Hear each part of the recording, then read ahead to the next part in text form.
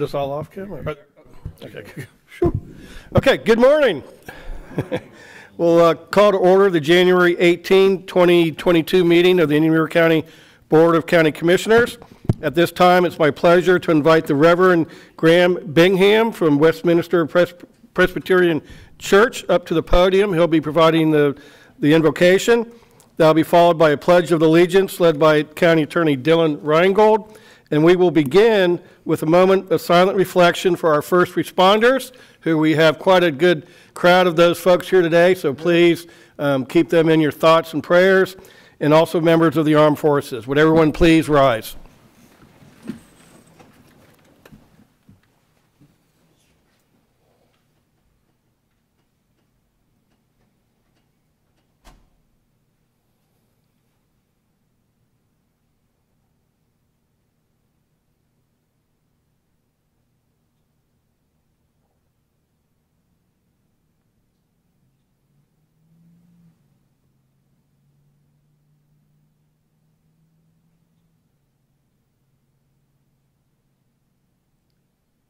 Eternal God, we thank you for this new day and the gift of life you have granted to each of us as the employees and citizens of Indian River County. We pray for your blessing on each of our county commissioners and their supporting staff, and all our first responders and those who stand between us and the enemies of our country. And we ask that you'll bless them all with grace, strength, and wisdom. Bless our commissioners as they make their decisions and conduct their work on behalf of Indian River County. Lord, may their deliberations and actions be that which will be a blessing to the citizens of Indian River County. For we pray this in Christ's name. Amen. Amen. Please remain standing, face the flag, and join me in the Pledge of Allegiance.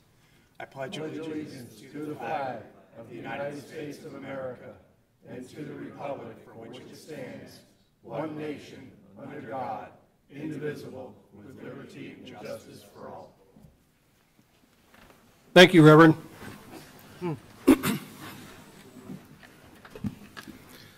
So, Commissioners, you know that I'm usually the first one to push for the summer dress code every year. But Commissioner Adams, I think you're taking things a little to the extreme here. Would you like to care to explain your outfit this morning? Well, it's cold, so I was just wearing a jaunty winter cap that also evokes the festive nature of the Frog Leg Festival that starts on Thursday. So it's Frog Leg time, everyone. All righty, here it is. Hot off the press from Commissioner Adams. All righty, here we go. Commissioners, there was an addition to the agenda. It's on your agenda now. It's item 4A. This is from the IT department, a multi-factor authentication software. I'd like to go ahead and move that to 12E. The request was consent, but I think since it is a dollar amount involved, that for full transparency, it'd be better to have it as a separate agenda item. So move that item to 12E. And I'd like to move my item, 14A1, to follow 5C and 5D, the seagrass and muck presentations. And Commissioners, are there any other additions or deletions to the agenda? Mr. Chair, Yes. I just have one concern. I've already spoken to the county attorney about this, and this is on the proclamation regarding Certified Registered Nurse Anesthesiast Week. And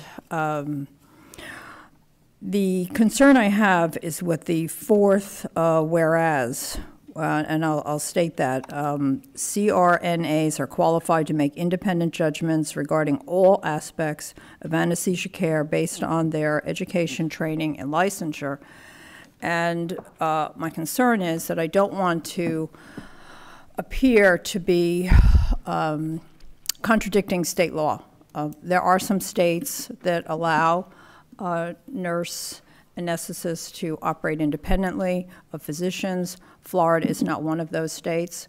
So I don't want to be misinforming the community in any way. While we love our nurses and we thank them with all our hearts because they've been on the front line in the battle against COVID for years, so we certainly appreciate them. But I was advised by the county attorney that this would be the appropriate time to express my concern with regard to that fourth whereas on that proclamation. Thank you, Mr. Chair. Thank you. Thank you for your concern. I think when we do the proclamation, we do have two people here accepting that proclamation, and maybe they could clarify your concerns for you. Thank you. Okay. Commissioners, anything else? Mr. Chair, move approval as amended. We have a motion from Joe, second by Joe. All in favor signify with aye. Aye. Any opposed? That carries 5-0. That was Commissioner Fleischer on the motion and Commissioner Ehrman on the second.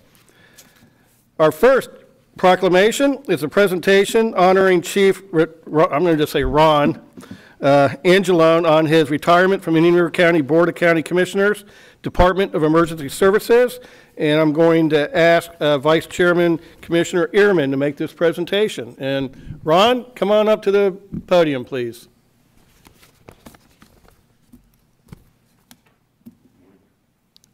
Morning, Ron. Ron, it gives me great pleasure and honor to read your proclamation, but first, it wouldn't be the same without talking about Renario Luginio Angelone. Okay, good attempt. That's the best I could do. I probably should have let Commissioner Fleischer. Oh, yeah. He would know it better. I know, but you're the fire guy. Okay, no, I'm talking about his name being Oh, some the New York, translation. New Jersey thing. Yeah. That's the first thing I want to start out of, but there's a lot of people in this room that can tell some stories, but some are new. I see some new faces that don't know, you know, when Chief Angelone was hired as a new fireman back in, I believe it was 1988, I think. And when he walked through the door, everybody looked like, we just hired a guy from New Jersey.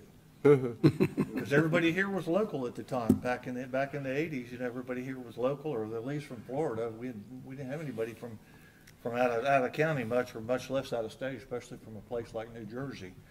And we were like, okay, this will be interesting. See he was got. You know, we were all a little bit skeptical, but right away when you met Ron, you knew he was a nice guy and a great guy. And one thing you could tell about Ron right away, that he had the desire to learn and be a good fireman. And that's one thing that for all you new guys out there, that's one thing we can't teach you in the fire service, is we can't teach you the desire. We can teach you how to do everything else, climb a ladder, pull a hose, do friction loss, whatever the case may be. But one thing we can instill in teaching you is that desire. And Ron had that desire right away. And you could tell that Ron was also a guy that wanted to make something of himself and wanted to add to the department. He cared about the department the day he was hired, and he cares about the department still to this very day, probably more than anybody I know. He always had that desire to make it a better place and help each and every one of us and help each and every one of you. You know, Ron was a guy that was driven to succeed, but he did it in a very passionate and unselfish way to succeed. That's what was unique about him. You didn't want to test against Ron. I'm glad I was already a lieutenant when he got hired, but I didn't want to test against him because this guy would you didn't bother him. Like at 8 o'clock at night, he was back in his room studying for the promotional test and studying. But one thing that was unique about Ron is he may be taking the time to study, but if you asked him to help you study, he would take the time to help you study also. Whether he was competing with you for a spot, or whether you maybe say you were going for an engineer spot and he was testing for captain or something like that, he would still help you do that. So that was one thing that you just can't buy in a person, especially in the fire service, to be that unselfish to take the time to do it. So Ron rose through the ranks very quickly, as we all know, and he was of course engineer, lieutenant, and then he became captain, and that's when we started getting real close, because I would be his relief every morning, and I can just remember coming in every morning, Ron sitting at the desk going, I just don't know what to do. said, what's wrong, Ron? He said, we got 10 overtimes this morning. I think I filled them all. But I started at 6 o'clock this morning. I think I'm done. He said, I'm just worn out. I got to go home. So we had many talks about that, and you know, I'm sure that hasn't changed much. But we had many talks, and we had a lot of good times and a lot of good things. And Ron and I went on a lot of good calls together, even though we weren't always on the same shift. You know, we were working overtime or something like that, and we would get to see each other and talk to each other.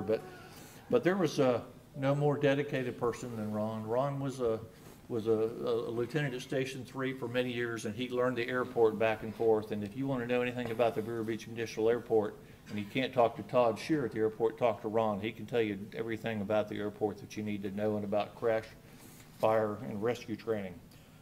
Also, a couple of things that people may not know about Ron, some of it's reflected in the proclamation that I'll read, but Ron is a really good artist, if you don't know that. Ron can draw like nobody's business.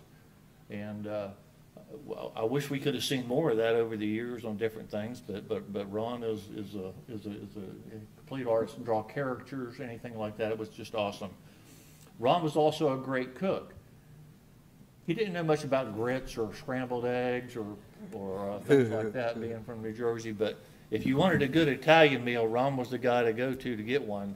But God help you if you were the crew with him, because you were cleaning up the kitchen for the next half hour or so after it got done, because every dish in the station would be used. And I think Stevie Graw, we were talking about this yesterday, said the way Ron would do ingredients in his pasta and stuff like that, like the cheese, it would just be throwing it in. He knew what he wanted, he knew how to measure it, but he had a style to do that. And the kitchen would pretty much be a wreck after he was done with it. And so that was one of the highlights of Ron cooking. But you knew that you were going to be stuck with everybody on duty cleaning the kitchen for the next half hour or so after dinner was over. But it was awesome. Ron was also devoted to his community. I don't know, Ron, how many years did you do fair ticket sales for the fair? I lost count. 20 years? It's been a while. So Ron was dedicated to the firefighters fair too. Ron handled all the outside ticket sales, all the advanced ticket sales and stuff like that, which is a monumental job on top of everything else he did. Ron's also an accomplished author with the fire service, between the National Fire Academy and the IFSTA, which is the Bible that we train all our firefighters by. So, I mean, pretty impressive. Plus, a good father. His son's here. His son's a newly hired fireman with the county, which is awesome. And the list goes on, but you couldn't ask for a better fellow firefighter, a better person to be in the fire service to help you. And it's no doubt that Ron leaving today has left Indian River County Fire Rescue better than he found it. Oh, yeah. So that's awesome. With that, Ron, I'm going to read your proclamation. Proclamation honoring Bureau Chief Renario Lugino Angeloni on his retirement from Indian River County Fire Department of Emergency Services. Whereas Renario Ron Angeloni began his distinguished fire rescue career in serving the citizens of Indian River County in November of 1985 as a member of the then Vero Lakes Estates Volunteer Fire Department, and later hired as a professional firefighter by South Indian River County Fire Rescue on March 4th, 1988. And whereas, as the creation of the emergency service districts and the evolution of the Fire Rescue Division grew to meet the demands of the county, so did Ron by taking a leadership role in raising the standards of excellence for all others to follow at each level of service as he rose steadily through the ranks. And whereas, embracing the value of education, Ron became licensed and certified in many specialized areas of firefighting and paramedicine. Among his many accomplishments and accolades, most noteworthy is the distinction of being the 22nd person of the rank of lieutenant to graduate from the U.S. Fire Administration's National Fire Academy as an executive fire officer, and is professionally recognized as such. And whereas Ron is an accomplished author of published research documents through the U.S. Fire Administration and was recruited by International Fire Service Training Association, which is the IFSTA, to assist in writing fire service training manuals. His dedication and diverse perspectives had contributed to the enhancement and overall expertise of the Indian River County Emergency Services Administration and fire services as a whole. And whereas Ron, an officer, an educator, mentor, is respected by his peers and subordinates for strong and confident leadership, instruction and guidance that encourages safety, professionalism, and efficiency in rendering a higher level of service to the community, and for his compassion of assisting others in their personal and professional development, while quietly providing counseling to those in need. Now, therefore, be it proclaimed by the Indian River County Board of County Commissioners that after 36 years of dedicated service to the citizens of Indian River County and the fire rescue profession, retired on December 30th, 2021, Renario Angeloni, Bureau Chief of the Emergency Services Department, leaves an enduring legacy that is etched in the hearts and minds of all he encountered, and that the board, on behalf of the county, wishes to express our deepest gratitude. Adopted this 18th day of January 2022 by the Board of County Commissioners and signed by all 5 of us. So, Ron, thanks.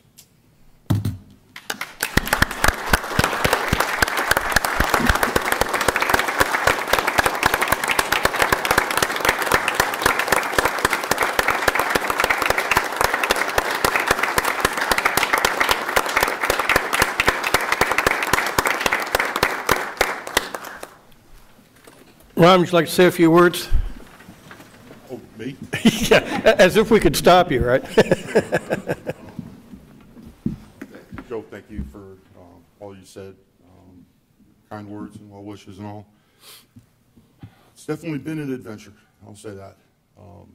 It's one I'm going to sorely miss, of course, but it's been an adventure filled with challenges, laughter, tears, but something I would never trade for anything.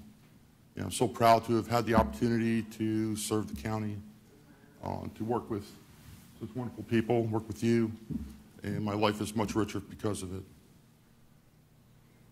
I really, other than thank you, I'd just like to address the guys, if you don't mind. Sure. Just hear me. Remember, the fire service has been here long before any of us and will continue long after we're all gone. But it's what you do while you're here that matters. Be that difference. Leave your mark, leave your legacy, and leave it in a better place than when you found it. And if you remember anything that I've ever taught you guys or said to you guys, be safe. That's it. Thanks, Ron. Thank you.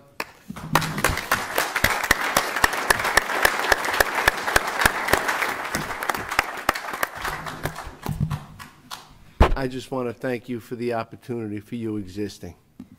And when you said, do when we're here, and you turned to the troops, you did do that. For the viewing public, there's at least 30 firefighters here, fire medics here, that you've trained personally. Is there anybody here that has not been trained by Ron? I didn't think so.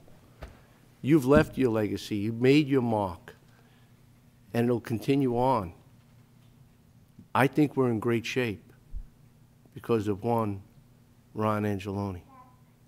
Thank you so much for everything that you have done for the citizens of Indian River County and will continue to do through all these individuals. Thank you. Thank you, Commissioner. Thank you. Jason. Thank you, Ron. I mean, my thing about that I've seen with Ron is I can't think of anybody more dedicated to the profession and more dedicated to doing the job and sharing that knowledge. We saw today, you know, as in his farewell, he's still teaching, right? And I just always saw Ron as the guy who would jump in and do whatever needed to be done, whatever that was, would go and get it done. And then just that commitment, level of commitment and passion in doing the best that he can for the organization and for the citizens of Indian River County. I just really appreciate that, and just being a great guy, getting the chance to work with you over the years. So thank you, Ron. Thank you. Ron, come on up and we'll get a picture and give you a proclamation. Want to bring a few of your friends up? Your family, I know. Yeah, we'll need 3 rows up front here and Ron in the middle. Size order by alphabet.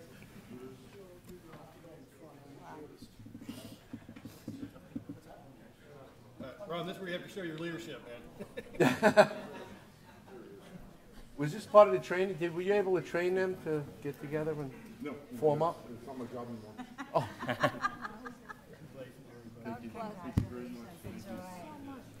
Now, we want the blue shirts down here too. Come Ron, on. thank you. Come on. Congratulations. We're gonna have to make at least 2 rows. The shorter guys come on up front. Or height challenge people like that. Anybody First but get Ron Rich is standing in front of me. Come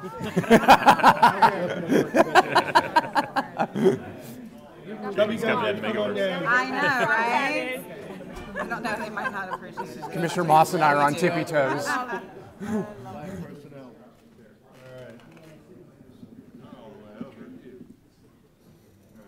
Did we get everybody? All right.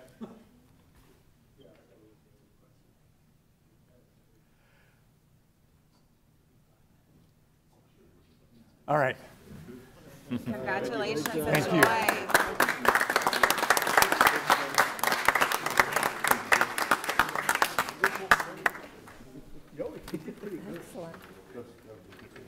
close. And I heard the story about the cooking yesterday, and he was pretty generous in only half hour to clean up. I was here like half the shift to clean up. Yeah.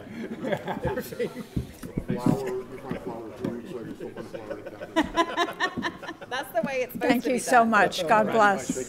Thank you.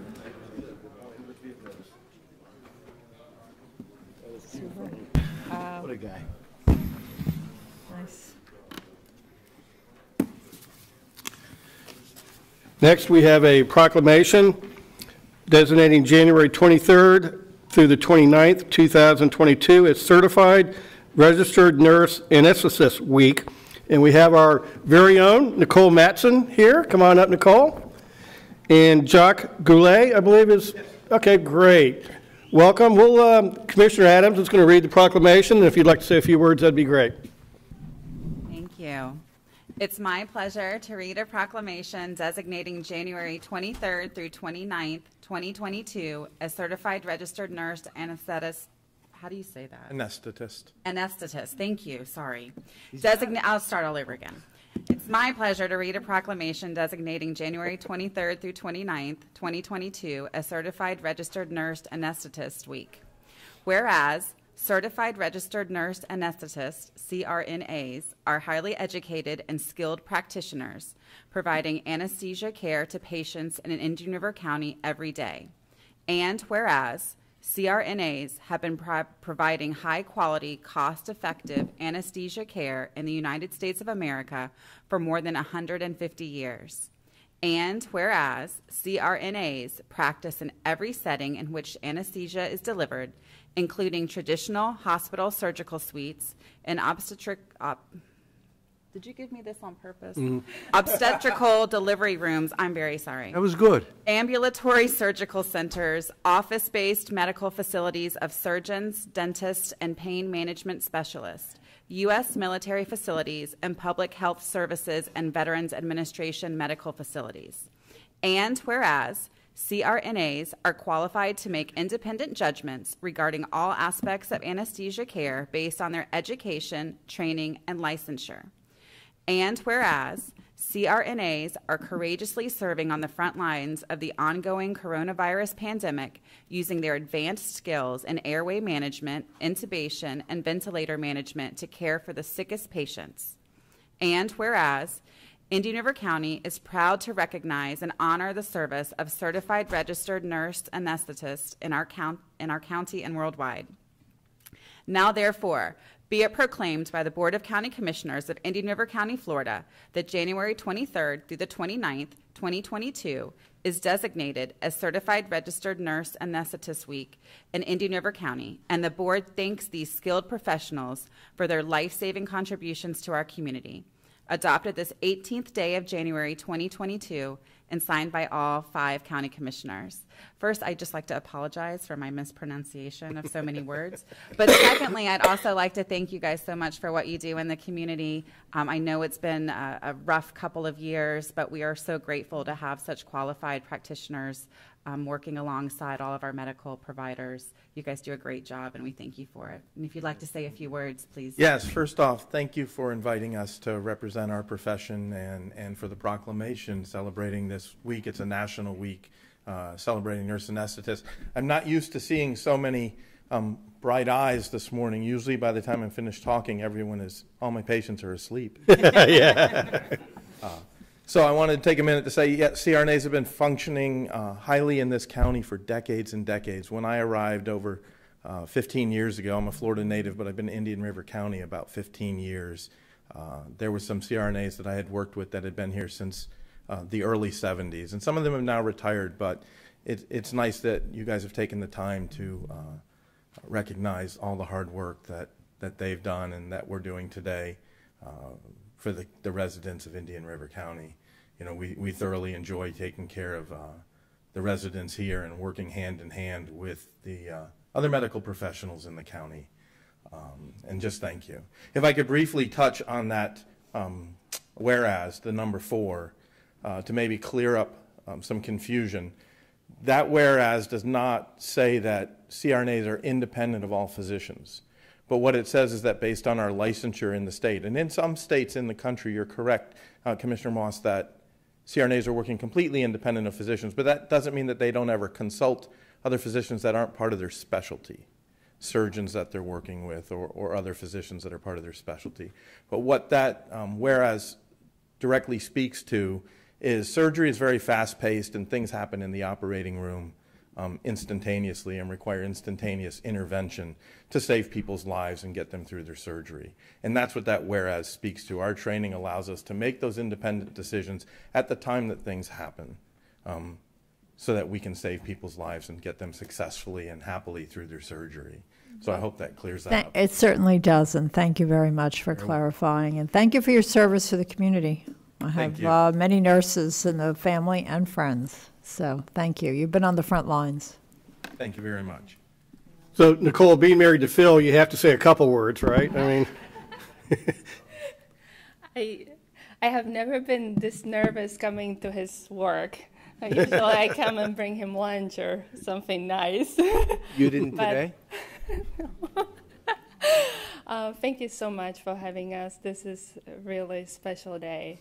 I love being a nurse anesthetist, and I'm currently getting my doctorate degree, and it's just been wonderful, wonderful. Every day I'm learning something new, and I love taking care of our patients. And this is my new boss, Jacques. So the proclamation says this has been going on for 150 years. So do they still teach you the thing about the shot of whiskey and biting down on a piece of wood?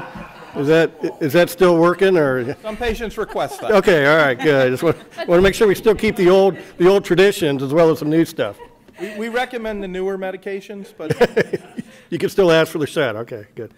Well, Phil, I see you have to nose in here, so. Yeah, I can't pass an opportunity.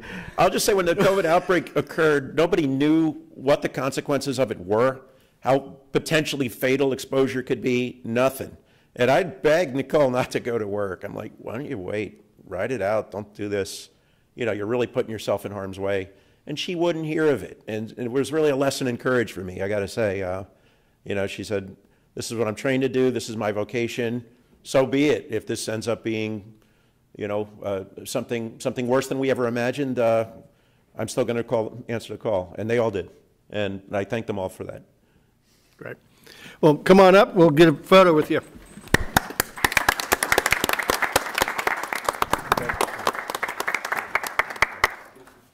Thanks for coming. Yeah, good job. Thank you, John. Good to see you, Nicole. How you doing? Doing good? All right. to finally meet you, Nicole.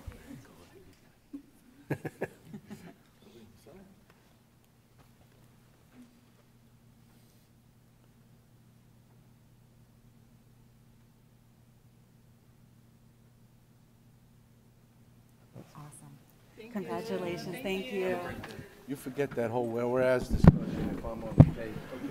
Okay? I was going to turn that into some kind of PowerPoint presentation. So, Phil, from what I understand, Nicole doesn't listen to you much anyway, so. She's a smart gal. Back for the anesthesia program, a lot of my coworkers warned me. They said, Phil, that's a mistake. She's going to put you to sleep one night. All right.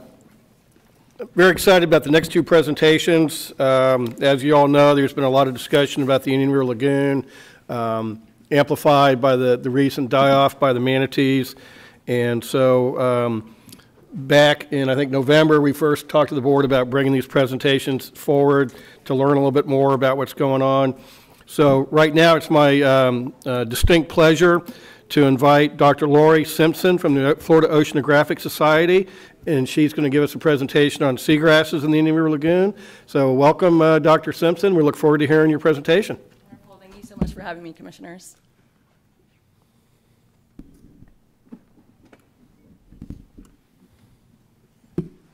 When I was invited to give this talk, you know, where do you start?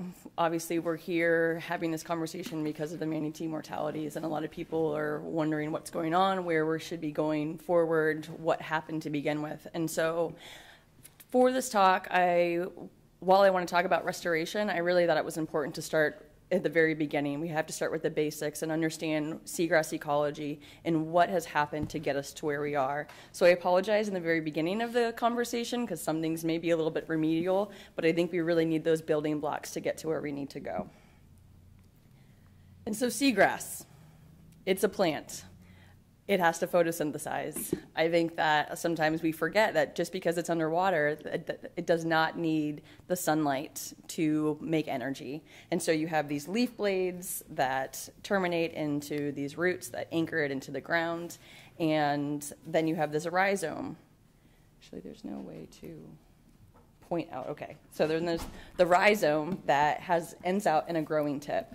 And this is really important, this rhizome, because most of the reproduction of seagrass in the Indian River Lagoon is actually by this growing tip. It's not by seeds, which a lot of plants that we know are seed-based. So in other parts of the country, they can go out, throw a bunch of seed into the water, and those will germinate and turn into seagrass. We do not have that opportunity. There's no seed bank here, and it has been very rare that someone has actually found a flower on any of our seagrass species. And so to restore seagrass in the Indian River Lagoon, we literally have to go out with pieces of seagrass and plant them out in the lagoon.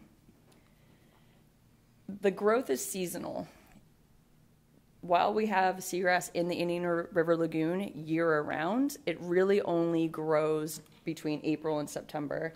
And so we have some graphs here. This is Thalassia and Syringodium, and these top two graphs, the standing crop, you can see that there's this increase of growth during the summertime, and then there's kind of a decrease in that standing crop during the wintertime. And not that it's disappearing, it's just not putting out the energy to grow because it's not the perfect conditions at that time. Seagrass also has an optimal salinity range. So we live in the Indian River Lagoon. This is an estuary, a brackish water system where we have our fresh water that mixes with our salt water. And because of that, we have big swings in our salinity. Seagrass here has adapted to living between 14 parts per thousand and 45 parts per thousand. And that obviously is going to depend on the season. But if you are below that threshold or above that threshold, this is when you start to see seagrass get stressed and die. This right here is Syringodium, the manatee grass, and you can see that for a leaf extension, between 0 and 15 parts per thousand, it's not doing so well, but its optimal salinity range is between 15 and 25. And so it really likes to stay in there. If you throw a bunch of fresh water at it, whether it's pulsed or long periods, it will eventually stress and lead to mortality. In the world, there's about 52 species of seagrass. Some say 60, depends who you're talking to. But here in the Indian River Lagoon, we have 7, which is amazing. In most of Florida, there's about 1 to 3 species along the coast, but here in the IRL, being historically one of the most biodiverse estuaries in North America, we have 7. And, you know, to have this biodiversity is absolutely fantastic and definitely something that we should be saving for future generations. But what makes seagrass so important in the Indian River Lagoon as well as globally? Well, seagrass is a foundation species. And a foundation species means it anchors other species and other habitats. And so without seagrass, you don't have a habitat that other plants and animals are living in, or they're somehow connected to in one way or another. And there's a lot of important ecosystem services that this species performs in this coastal zone. An ecosystem service is a service, output, or process provided by that system that directly or indirectly benefits us as humans. So while being a foundation species, that is directly benefiting the other plants and animals in conjunction with it, but there are a myriad of ecosystem services that we actually really benefit from. And so quickly, these ecosystem services, I think most of us, the first one that will come to mind is that it's essential habitat and nursery grounds for a lot of important commercial fisheries. So whether it's recreationally or commercially, a lot of these fish species that we have here spend some, if not all, of their life cycle within the seagrass beds. It's also an important food source for grazers. Obviously, manatees, this is one of their prime food source. They need to eat 100 pounds of seagrass a day to sustain themselves. Turtles, they survive on seagrass as well, as do a lot of other herbivorous fish. And so, you know, you lose these seagrass beds, you now are in turn losing that food source for a lot of these animals. Two that don't readily come to eye or come to mind because we can't really see it is sediment stabilization and the mitigation of wave energy. So this figure right here shows some black dots, and those dots are essentially just pieces of sediment, and they're moving through the water column as they get kicked up by the waves or by boat wake. And if there's nothing to stop them, they'll just keep moving and they won't settle out back into the sediment. But the seagrass blades, as they're moving around, they're baffling out sediment particles, so they're getting hit by the seagrass blades, falling down, and getting anchored into the sediment. And so over time, down at the bottom, there's a graph that shows the height of sediment and then time on the x-axis. And you will see an increase in sedimentation over a specific period of time, which is very good for a lot of carbon sequestration in these systems. At the same time, we're also mitigating wave energy. You know, now instead of these, the velocity of water moving over bare sediment, you have the seagrass that's slowing down that, and which is also helping to take resuspended particles and help stabilize them on the sediment. It's also really important for biogeochemical cycling. So nutrient cycling, they'll take nutrients from the water column through just growth in general, and then they can transform those nutrients into a form that other animals can use or utilize. They're also very important in carbon sequestration. This is termed a blue carbon foundation species, where it takes CO2 from the atmosphere through photosynthesis, sequesters it in its biomass, and then, if given the opportunity, that biomass will die and then be stored in its sediments for long periods of time, which we are going to call carbon storage. And that carbon can be stored for millennia if left undisturbed, which is very important in terms of mitigation of global climate change or greenhouse warming. Unfortunately, though, while this foundation species has so many important ecosystem services, we have really done a number on it. There's several threats to seagrass here in the Indian River Lagoon. The first one, it's not the biggest threat, but it's still something that is detrimental to the species, is disturbance. This is a picture, I think, taken down in the Florida Keys of prop scars, and you can see as these boats mow down the seagrass, it pulls out those roots and those rhizomes, and those are just going to get resuspended into the water column and eventually die. They're not going to be able to settle back out, and you just hope that these prop scars, the seagrass around it, will be able to grow in over time. Another one is predation. So, you know, we talk about seagrass being a food source. It's a very important food source. But if we don't have enough seagrass to sustain those those animals that are eating the seagrass, it becomes detrimental at a certain point.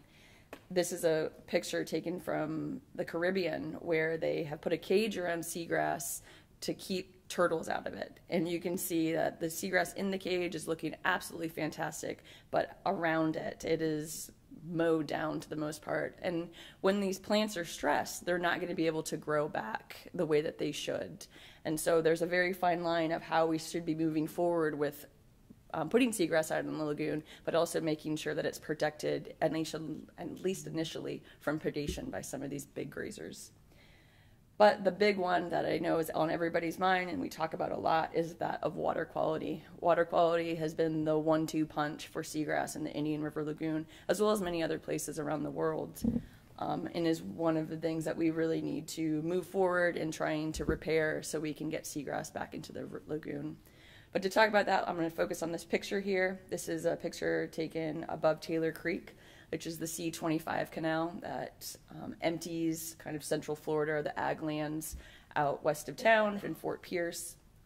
And this water that is pulsing out of here, or is being released out of here, is all fresh water. And so if we go back to that natural history part that we spoke about, fresh water is a detriment to seagrass. If you get under that 14 part per thousand threshold for several days or weeks, it will stress that seagrass and die. So because of how we have altered the water flow west of town, it's the timing, the distribution, and the volume that are really affecting the growth and productivity of these foundation species. Within this big freshwater plume that we see, it's dark, it's black. This is a bunch of sediment. So the sedimentation, this organic matter that is moving out and essentially settling out on the seagrass, or if it's suspended in the water column, you can see that there's no way that light is going to be able to penetrate that, and these plants are going to be able to be photosynthesized. And so this also stresses the seagrass.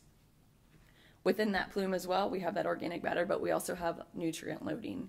And so while nutrient loading is a part of the conversation when we're talking about freshwater outflows or freshwater discharges, it's also something in some parts of the lagoon where we're worried about dated infrastructure. So we have nutrient loading that makes it into the lagoon one way or another, and that in turn is affecting the growth and productivity of these species.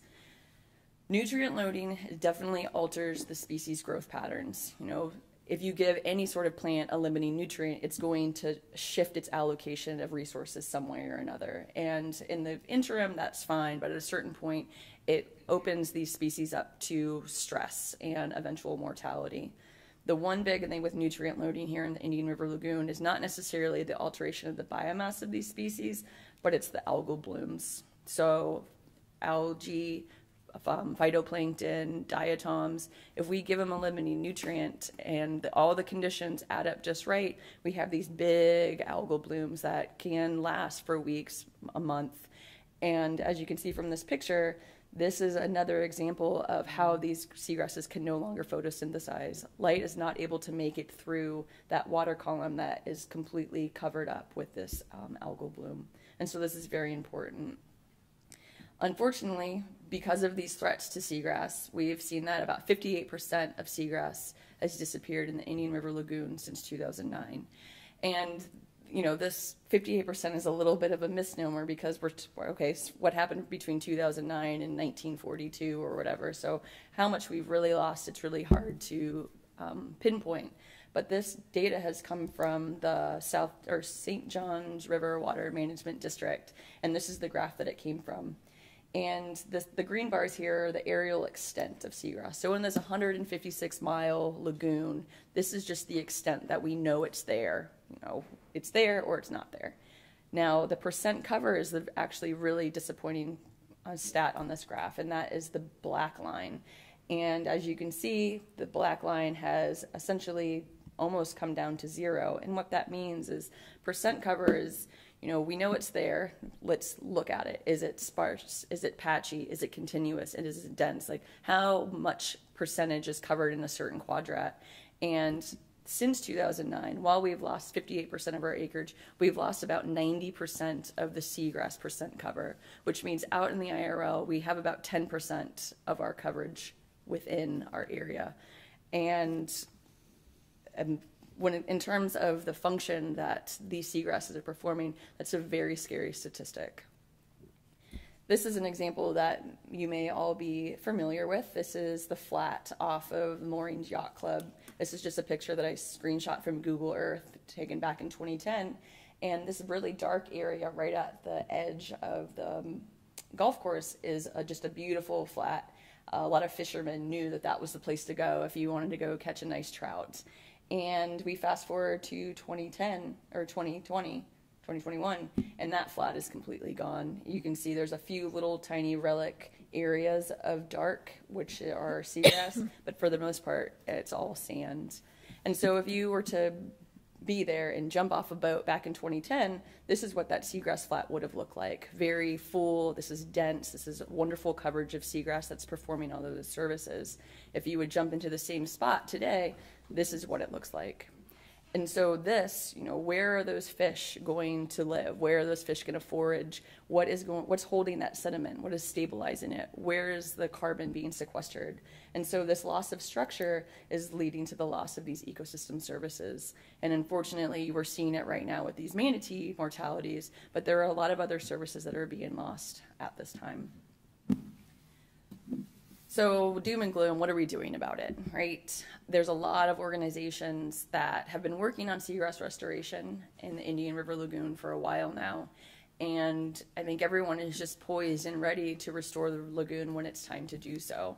And so at Florida Oceanographic, we started a program back in 2016 to start growing seagrass. Because historically, when you were going to do seagrass restoration in the IRL, you would go to a nice flat, you would dig that seagrass up, and then you would take it to another spot and plant it. Well, we would transplant it. We don't have that seagrass anymore. That's not an option. And so our only option is literally growing it. And so what we do is we have a dedicated team of volunteers that will go out during growing season, and they'll walk the shore of the Indian River Lagoon for us. And if they find a piece of seagrass that has been yanked up for some reason and has made it to shore, whether it's a manatee that pulled it up or a boat that pulled it up, if there's a piece of root on it, they'll bring it to us and we can plant it and it will grow in our nursery, which is pictured here. So these are some tanks that we have, and then this picture all the way to the far right, this started with one piece of seagrass, and given it the opportunity, this whole tank is completely full. And so here's a screenshot from Google from above our facility. We have 350 square feet of planting space and those blue bins. But once those bins start to get full or the seagrass gets root bound, then we have this almost 5,400 square foot area that we transplant out seagrass in. So this whole area actually looks like a beautiful functioning seagrass flat, as it should look in the Indian River Lagoon. So when it's time, when we're ready to do it, we have the seagrass to get out there and to restore in the IRL. And we figured out how to do it with the help of volunteers. We found that it's very beneficial and very meaningful to get the community involved. Just getting everyone together, I think it really makes the mission go much smoother. And so what we do is we bring volunteers in and we mat the seagrass onto a burlap mat. And so we take just 16 shoots of seagrass and we tie it on with floral wire, and then that burlap mat is essentially staked out into the sediment. So we just take it, we put it on the ground and stake in the corner with some bamboo skewers, the kind that you would use for your barbecue. And just in a few weeks, those seagrass mats will root and that burlap mat will break down in a few months. And so it's a biodegradable way to put seagrass back in the IRL. We did a project recently, well, back in April, almost a year ago, in Satellite Beach, where we did just that. And you can see those little dark boxes. Those are our seagrass plots that we put out. And within 4 months, there was 90% establishment in that, which is wonderful. And this just goes back to, if we give the seagrass the opportunity, we put it in the right spots, it will grow. And so in terms of restoration, I think a lot of people want to know, how do we restore? What should we be looking for? Where should we be putting our time and our resources? And the first and foremost thing that we need to be concerned about is our water quality. We need to get our water quality to a place where we're not having these freshwater inflows. Our nutrient loading is much less. But if you're going to go out tomorrow and do it, the first thing is just keep your planting within a salinity envelope. Don't plant it in a canal. Don't plant it right next to an outflow, because that is almost definitely going to lead to mortality. Another thing is you need clean water. And we did a little study over the summer, which I think really brings this home. We planted 16 shoots in a bunch of mesocosms, which is pictured here. And then we subjected it to different light levels. And so we had 3 light levels. There was high, which was just full sun. Then there was a medium, 55% shade, and then a low, 25% shade. And we did that by covering up these tanks with shade cloth. And these light levels were supposed to mimic harmful algal blooms or just something in the water column that was not allowing them to photosynthesize to its best capacity. And for the highlight treatment, the one that had all of the sun, by September, there was 200 shoots in each of those mesocosms. So that's a 1,200% increase in seagrass growth in just a few months, which was absolutely fantastic.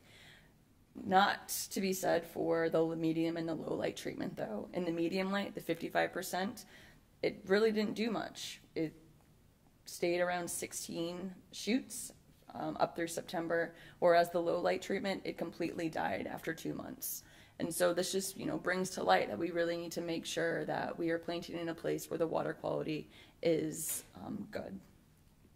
Another thing to consider is plant during the growing season. You can plant these species outside of the growing season, but they're not utilizing the resources that they need to really grow well. So don't put time and effort into planting outside of that. There's spatial factors to consider as well. Was there seagrass there originally? Go back and look on old maps and old data sets. If there wasn't seagrass there, there's probably a reason. Mother Nature's really good at showing us the way, and so don't plant in those areas. Sediment type is very important. While each seagrass needs kind of a different kind of sediment, for the most part, they like sandy sediment. They do not like muck. They do not like anything that's unconsolidated. If you're going to plant in an unconsolidated area, they're not going to be able to establish and root properly. And then there's also the intertidal location. So where in the water column you're placing them. If you place them too close to shore, they're probably going to get ripped out because of boat wakes or storm surges. And so just keep that in mind. The last thing that we've really been interested in is co-restoration with other foundation species. So once again, Mother Nature, she has figured it out that if you put different species together, they help each other.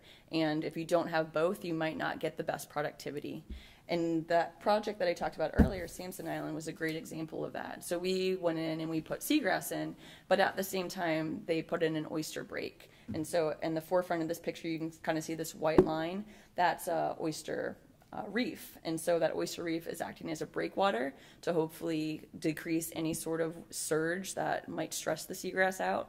But it's also hopefully going to grow and attract other oysters. And those oysters are in turn going to filter the water and hopefully keep that water quality clean for the seagrass to grow. We also planted clams at the same time. Clams have been kind of a big conversation recently in the Indian River Lagoon. The fishery crashed here around 2010, 2011, and so because they are good at filtering water, there's been a big push to put them back out in the IRL. And these clams are providing seagrass with water quality improvement and also nutrients for growth. They're right under the sediment surface, and so they are directly giving the roots of the seagrass some nutrients to hopefully help them.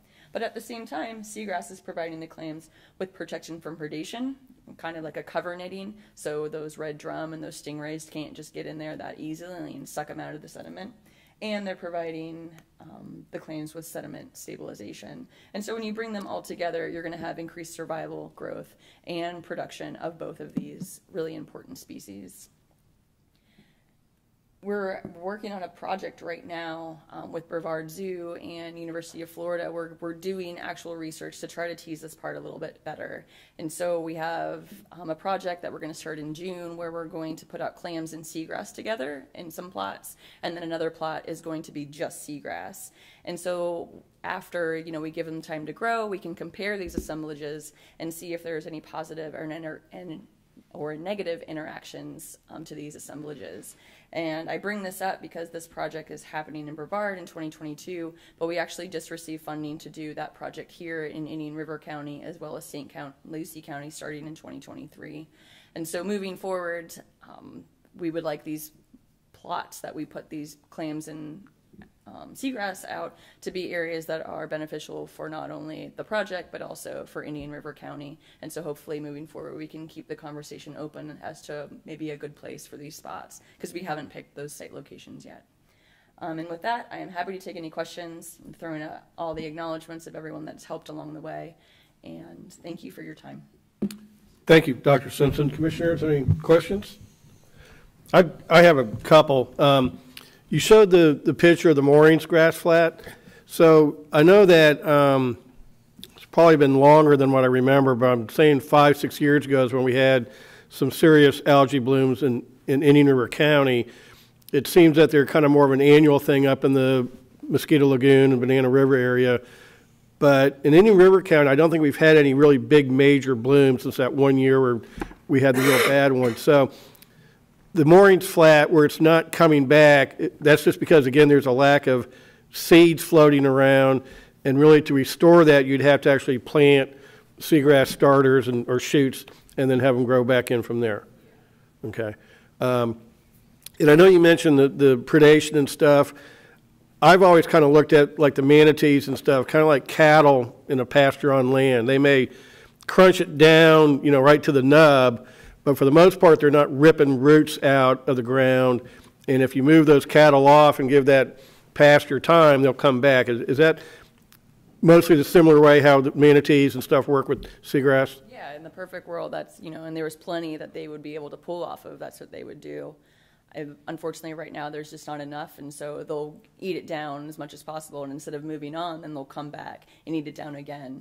And if you don't have that a shoot over time that's allowed to photosynthesize, it's going to eventually die. It's going to die off because, right, okay. And then will you be able to stick around after Abby's presentation on muck? Because I think, in my mind, the muck coverage is also tying in with how we can't get the seagrass to root strongly. As I think you said, they like a sandy soil where those roots can really dig in and get a grip so they don't get ripped out by the manatees or storm surge. So I'm interested to hear on the muck side how that goes. Would you be able to stick around and we'll have maybe open discussion afterwards? That'd be awesome. Commissioner Fleischer. And I know that you have an item coming Right. up, and I'm excited about that. But I did want to ask Dr. Simpson, you mentioned muck as being the major hurdle. I think Abby's going to talk more on that. Yes, and I know, but you did mention that it was there. From your aspect, is muck, the benthic level is usually a mobile area. Is that true that the muck does migrate? You know, that's a great question. But I'm do going to have to believe ask so, her. But I think that I'm going to let the expert behind me. Because we've talked about, you know, the elimination of muck, and I know it's Yes. coming up. Yeah. So just in terms of seagrass, the muck is, if I was to go out to a site, someone said, I want to do seagrass restoration here, and I went out there and I was able to put my hand through it in a mucky layer, I'd say, sorry, we're not going to put our resources into that. Okay. There's just so many other places, and, you know, it's not a cheap endeavor. It's just a lot of resources that we utilize, and so I would look for a different site that had a more sandy sediment. And given the mass of the lagoon and the challenge, how and your project and growth and restoration in the controlled environment, how much of that could make the difference? What type of effort would have to be done to have that impact so we can turn this around? It's going to be a huge big effort. question. But we're already working in that direction. So my organization is doing this, but there, you know, Harbor Branch is up doing this as well. I think MDC is about to put in a seagrass nursery. What we're doing through the IRL NEP is kind of a restoration hub where certain organizations are poised and ready with the seagrass and from their area to get it back out into the lagoon. And so while it seems like it's a little bit off, we're ready, and we are making all of the efforts to get there. Thank you, Doc. Thank you. Thank you, Mr. Chairman. Yeah, Dr. Simpson, thank you very much, and really appreciate it if you can stick around. That'd be awesome. Well, Thank you. Thank you. Next, we have a presentation by Abby Gehring. Abby is a graduate in chemical oceanography from Florida Tech. She is working with Dr. Austin Fox, who has taken over the muck research from Dr. John Treffery. Commissioner Fletcher, I think you remember Dr. Treffery presented to us a few years back. Dr. Fox, I believe, had a class, a teaching conflict, but he spoke very highly of Abby and said she's got the presentation and can answer all questions that we have. So with that, welcome, Abby, and look forward to your presentation on muck in the Indian River Lagoon. No pressure on that. No pressure on it. I just graduated with my master's from Florida Tech on chemical oceanography. I've been working in this lab for 3.5, 4 years now with Dr. Fox, so hopefully I can answer all of your questions. But his email's on here if you have any questions. He's happy to answer any of them. I am as well. And so thanks for letting me talk to you about saving our sand and some of the impacts that we're seeing from our lagoon muck. So getting into the basics, I'll just put it out there, just be really happy that you can't smell these pictures. And so getting down to it, muck is a local term that we've come up with to describe this really fine-grained, organic-rich sediment that we're seeing accumulate throughout the lagoon. Its compositional definition, it's 10 to 30% organic matter, greater than 60% silt and clay, with a high water content, so porosity about greater than 0.9. We'll get into it in more detail, but this muck poses a problem because it's easily resuspended. So like we just kind of talked about with the presentation beforehand, this can inhibit seagrass growth. And so with increased turbidity, you're blocking that sunlight from reaching all of your submerged aquatic vegetation, and they're not going to be able to photosynthesize. Muck also consumes large quantities of dissolved oxygen, and this might sound bizarre to think about sediments consuming oxygen, but we'll get into that in a couple slides. It's characterized by the death of biota. These are really hostile environments. Not a lot of organisms can live in these environments. Hydrogen sulfide accumulates in these areas with no oxygen, and that's toxic to a lot of organisms and plants. Muck also continuously releases nitrogen and phosphorus into the water column, and so rather than sand being this healthy sediment that can actually be a sink for nutrients and so can actually remove nitrogen and phosphorus, now we're seeing this muck that's actually contributing to nitrogen and phosphorus in the water column.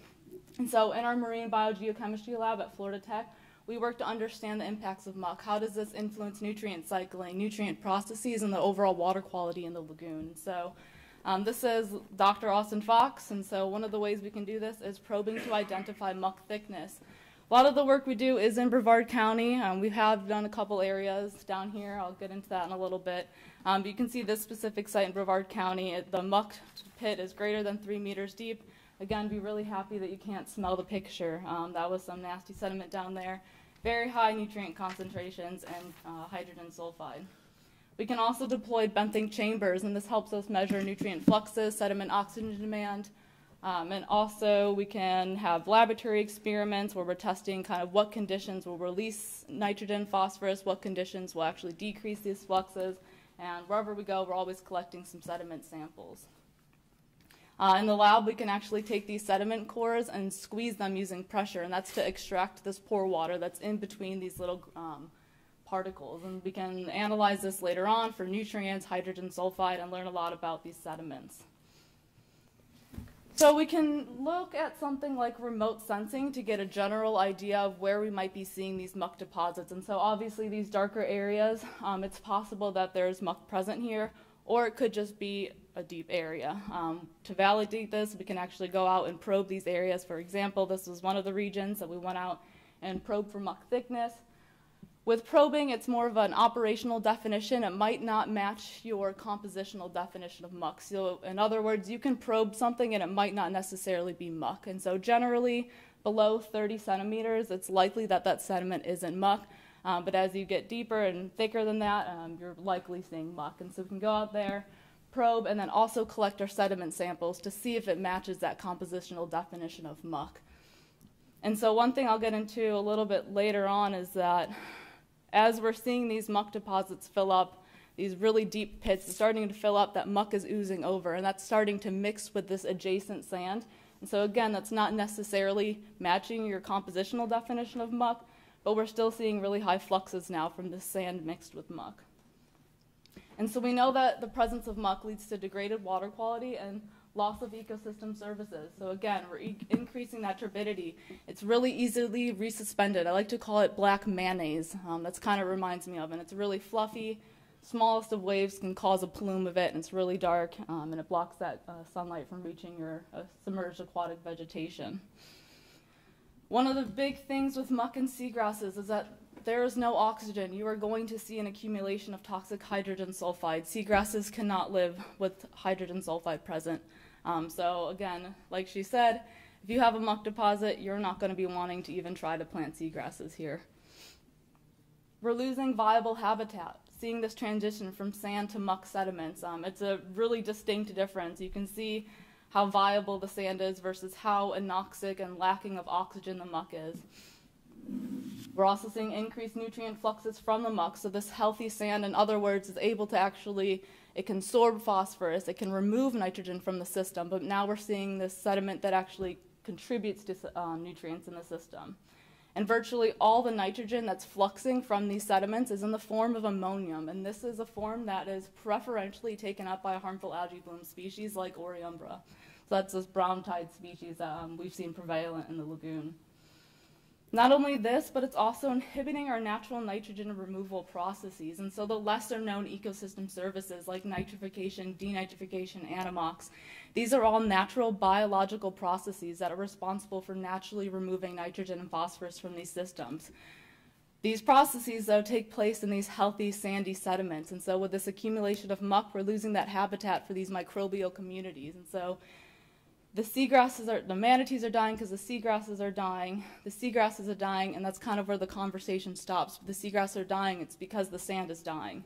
And as crazy as that sounds, we have these microbial communities living within these microbes, and it's extremely important to our water quality. The bacteria that work to break down all this organic matter that settles onto this muck, they're actually consuming oxygen in the process. And so when I say sediment oxygen demand, I mean that all of these processes are utilizing that dissolved oxygen that's in the water column that should be used for other things like organisms breathing.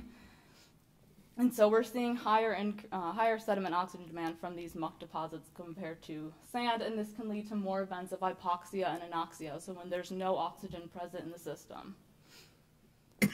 And so if we're going to pick one variable to monitor water quality, I'd have to say it should probably be dissolved oxygen. Again, there's this really cool link between nutrient production and oxygen consumption, and so you can learn a lot from monitoring dissolved oxygen. It's very difficult to monitor nutrients continuously and well, and so accurately, but you can monitor, there's many different ways to do this with dissolved oxygen accurately, and you can draw a lot of inferences about nutrients from this oxygen data. And so this is an example. We are growing a network of bottom water dissolved oxygen sensors, and so looking at something like sandy sediments in the green, you can see your basic diurnal changes. And so during the day, you have sunlight, there's photosynthesis occurring, you have oxygen production. At night, there's no sunlight, no photosynthesis, but you're still having those organisms respiring and using oxygen. So it's normal to see these day and night changes. Now you can see if you look at something with muck, all of a sudden we're dipping below this dashed line quite frequent, and this is indications of hypoxia or anoxia. This is happening much more frequently over muck deposits, and so these sensors are located right above these sediments, and we're seeing, obviously in something where the sandy sediments, we're not seeing a lot of anoxia or hypoxia, so we're probably promoting things like nitrification, and we're going to see nitrogen removal. Something like muck, where we're going hypoxic very frequently, we're seeing a loss of these ecosystem services. And so if you have a healthy sandy sediment, you can see from this graph on the right, you're going to have oxygen penetrating all the way to the surface of that sediments. That's going to create this oxic layer on top of the sediments, and this is extremely important for these microbial processes. With this oxic surface layer, you can have nitrification, denitrification, where ammonium can be directly converted to N2 gas and removed from the water column. It's complex chemical processes, but it's, again, all part of the natural nitrogen cycle. And so these things are supposed to be happening on their own. We've just degraded the habitats in which they're happening. With these healthy sediments, you can also bound phosphate and keep it and sorbate as bound phosphorus in the sediments, removing it from the water column.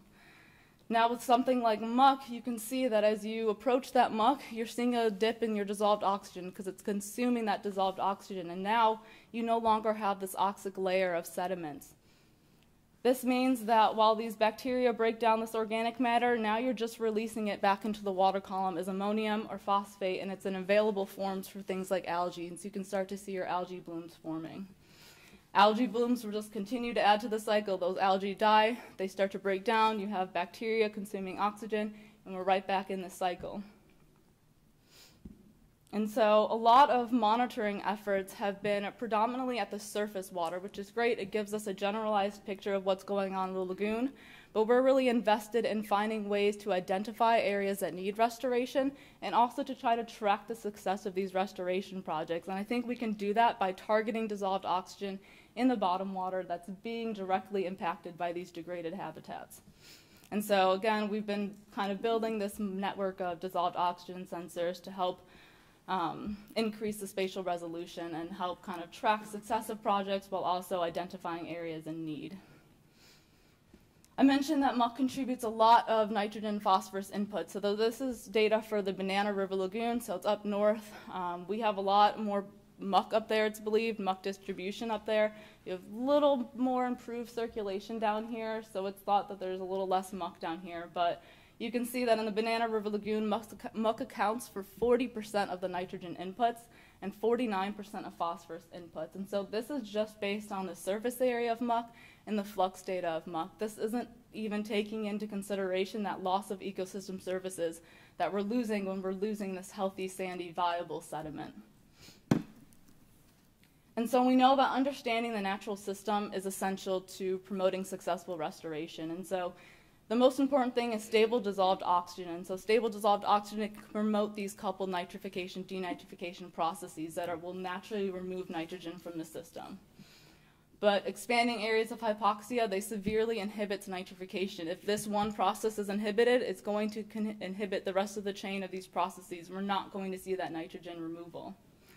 It also decreases the sorption capacity of sediments, and this is going to lead to higher concentrations of dissolved phosphorus. And so what can we do about the muck? And so we can do dredging. Another means is capping. I know Dr. Fox would be happy to come down another time and give you guys a nice detailed talk about capping. I'll focus a little more on dredging for today. And so regardless of the method, dredging and capping, the ultimate goal is you want to decrease your nitrogen and phosphorus fluxes, you want to decrease your sediment oxygen demand. With sandy sediments, on average, it's consuming about 100 milligrams per square meter per hour of oxygen versus muddy sediments, it's 3 times or more of that at 300 milligrams per meter squared per hour. And so it's consuming a lot more oxygen a lot quicker than these sandy sediments.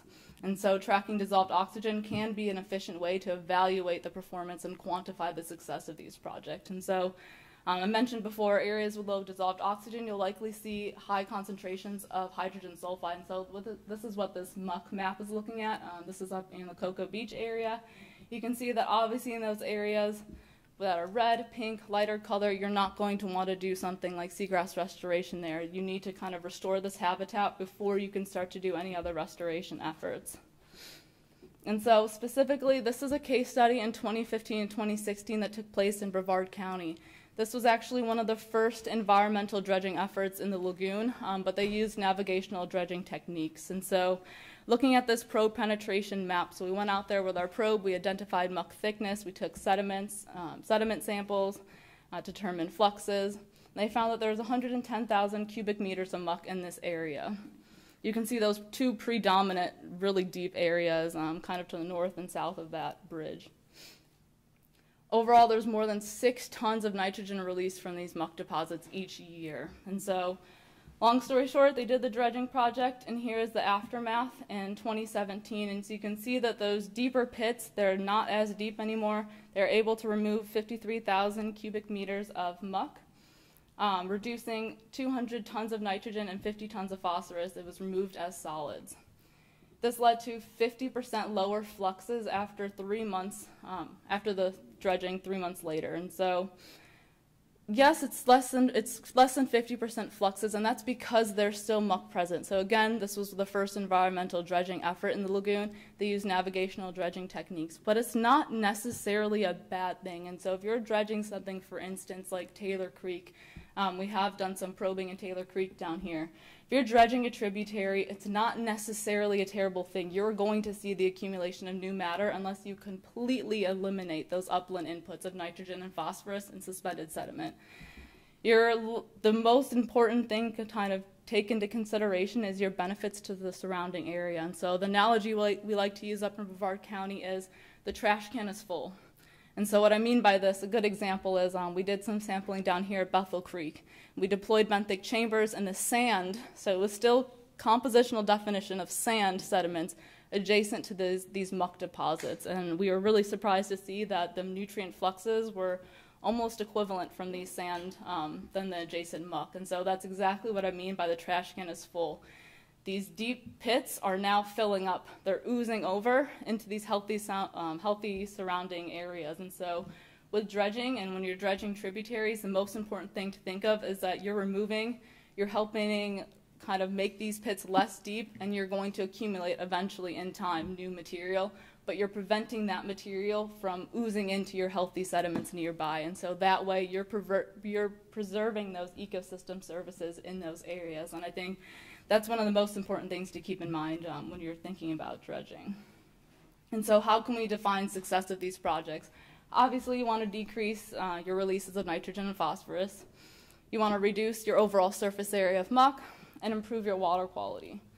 Hopefully, over time, you'll start to see a recruitment of biota because ideally you would have more stable dissolved oxygen concentrations. And so this is an example of our growing network of sensors, and you can see the St. John sensors at the surface. That's that blue line during the day, and so that's at the surface. But you can see that our nearby sensors deployed at the bottom, we're taking into account a lot more episodes of hypoxia or anoxia going on, and so we can use this to so for dredging projects, if we deploy these bottom water sensors after dredging and we see an improvement, you might not detect that improvement at the surface dissolved oxygen, but if you can sense that improvement in the bottom water dissolved oxygen, that's extremely important because that can help promote that surface layer of oxic sediment to promote these biological processes that can remove nitrogen naturally.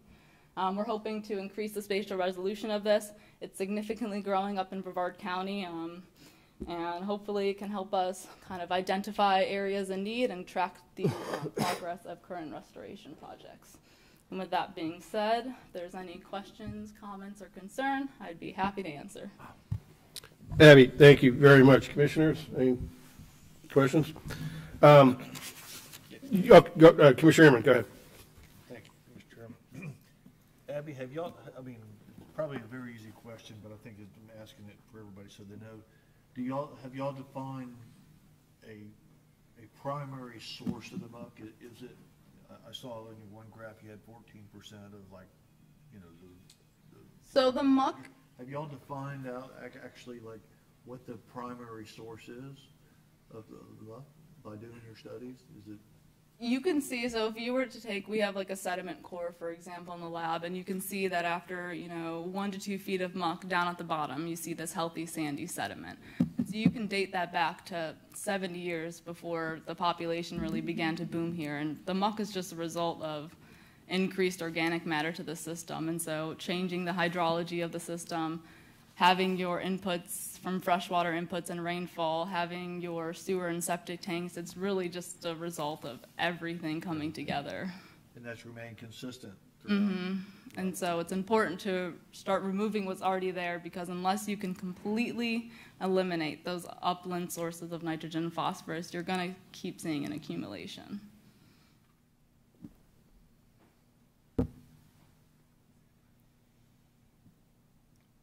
So it actually creates hydrogen sulfide. I didn't know it actually. Yeah, when you have. When it deteriorates and the decomposition and that comes up. So the decomposition leads to the consumption of oxygen, and so when you're consuming oxygen, you have to start to go to other different, something like manganese will be taken up and used, and then you get down to hydrogen sulfide. And so really when you smell like that rotten egg smell, you're driving past the lagoon, that hydrogen sulfide, that's because all the oxygen has already been consumed, and so now they're going to something like hydrogen sulfide. I probably have more questions. Okay. Mr. Chairman? Mr. Chairman? Commissioner Fleischer. I know you're probably, along the same lines, when we're producing this gas, that's when it's underwater. Mm-hmm. We didn't have that where it came from. We didn't have muck. We had sludge, and it was composed of different elements. Mm-hmm. And my misspent youth, that's what I did. That's what we studied. And when we would remove that from the water, we did have an odor, but we had elevated nickel and phosphorus and various components that would produce those gases when they were removed from the water.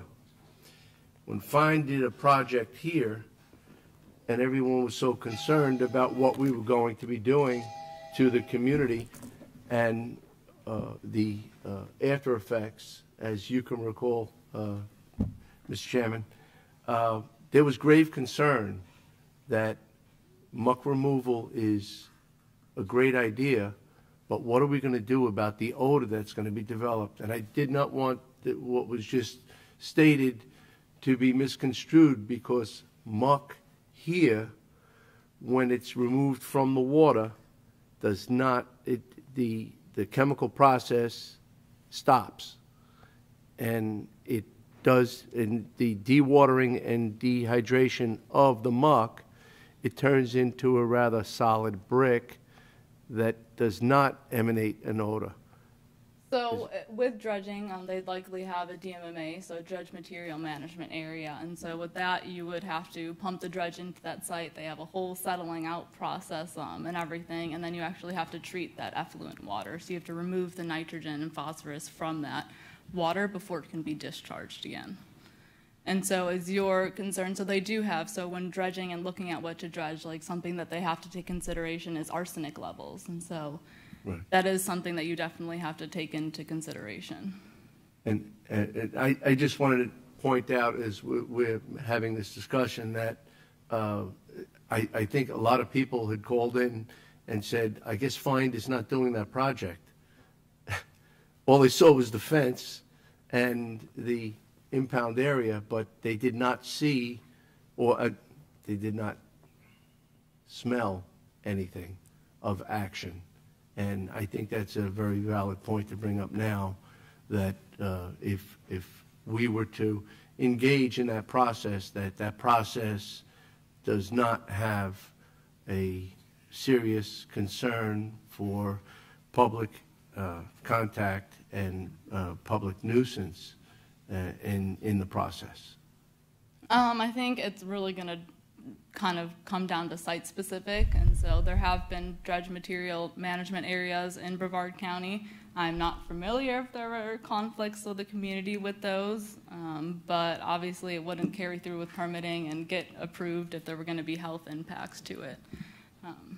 I do know when I pass on Indian River, when I pass in US 1, going up just past Barefoot Bay and Palm Bay, that we always come into an impact area. And that's because that action is taking place. It's underwater, and it's very shallow water, and it's just fighting itself, and we always have that odor. Once you pass that area, it's gone. Mm-hmm. And yeah, that's take a sample if it out. Smells like rotten egg. That's the result of hydrogen sulfide accumulation, and so that should just kind of be an indicator. You should probably be like, wow, if I put oxygen probe in here, there's probably no oxygen. These sediments are completely anoxic. Well, there's definitely no fish there. Yeah, definitely not. Thank you. Mm-hmm. Mr. Chair? Commissioner Moss. If I may. And thank you, Mr. Chair, for bringing this forward today, and thank you both for being here. I appreciate all of this information. And it appears that there are multiple actions that might be required to remedy the situations that each of you has described, and of course there's a relationship between the two. But what I'm wondering, and I think one of you referred to it, and perhaps you both did, is that we here locally are actually in better shape in some ways than Brevard. So my question to you, beyond remedying what problems are existing here, what, if anything, can we learn from Brevard in order to prevent problems in the first place? And either of you, or if both of you can respond to that, appreciate it. I think one of the big things that contributes to the depiction that the water quality is better down here is there's definitely that enhanced circulation, and so that does make a difference. And so muck is really fine grained, so it's going to accumulate in those deeper areas with confined and restricted circulation, and so that is one thing that is improved down here versus Brevard County. Do you have anything you want to add? I second that. I actually just recently saw a graph that they used aerial satellite imagery to show residence time in the water through the Indian River Lagoon. And that area up in Brevard and the Banana, like that water sits there for up to 3 years before it ever gets out. And so that's contributing to your muck, that's contributing to these algal blooms. Whereas down here, you know, in some places it could be 0 to 50 days or, you know, a month, which is a much better place to be. And so it's kind of just that luck of the draw that you're in an area that we have tidal flushing due to. So it's the natural configuration then of our local geography. Mm-hmm. And beyond that, of course, I think Brevard has a much larger population than we do. So I'm wondering if development is a concern or should be a concern going forward as a contributing factor. 100%. Yeah, and I think that the lagoon, I guess the hydrology of the lagoon is no longer natural. We have completely changed the hydrology of the lagoon here and there. So it's, to say we're going to go back to exactly historical conditions, it's just not possible. We need to focus on moving forward and restoring what we can in the meantime. I know according to the SORL plan, the Brevard County Save Our Indian River Lagoon plan, one of the most effective ways of limiting your nutrient inputs is education. And so having these conversations, educating the community about what they can do and their small impacts, because you have one person, they might not think it's a difference, but all of a sudden you have a whole community stepping up and doing this small change, and you're going to start to see improvements. Yeah. Thank you. So looking at our local situation, it seems to me we kind of have two paths we should follow. One is to get an idea of what the muck coverage is in the lagoon in Indian River County, to try to identify areas with low muck coverage to where Dr. Simpson or another one of the groups could do seagrass restoration. So in my mind, that's one path we need to follow. Find those areas where we think we can put grass in and maybe, again, do an oyster reef or something to protect it until it gets rooted and growing, and go from there. The second is those areas with high muck coverage. We're spending millions on nutrient removal projects upland, but from what your graph says, it could be the majority of our nutrients are just coming from being recycled through the muck. Is that correct?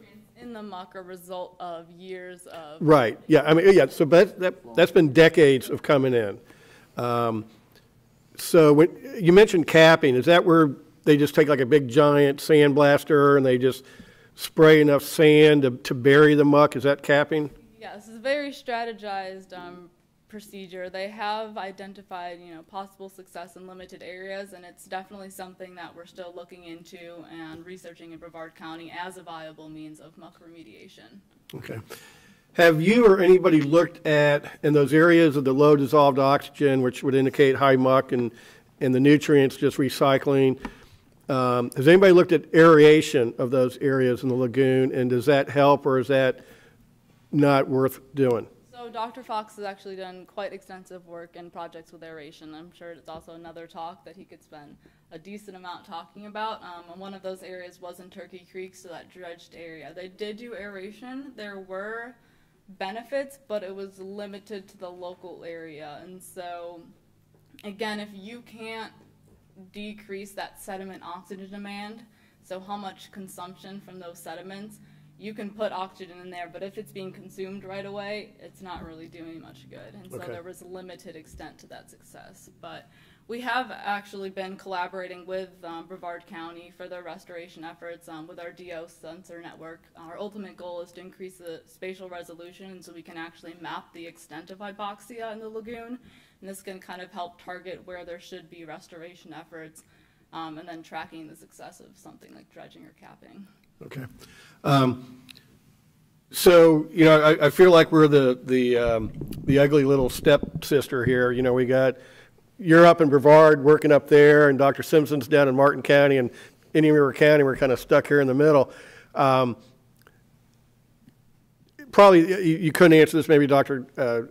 Cox could, but what would it take to do a study in the lagoon, in the Indian River part of the lagoon, to map those areas where restoration might be feasible? Question for you. And then Dr. Simpson, you know, how much can you gear up? You know, if we say, hey, we've got 50 acres that Abby says would be great, and you concur, you know, how quick could you ramp up? So, you know, one question is, what would it take to identify potential areas for restoration in Indian River County? And then Dr. Simpson, will there be capacity to fill those areas?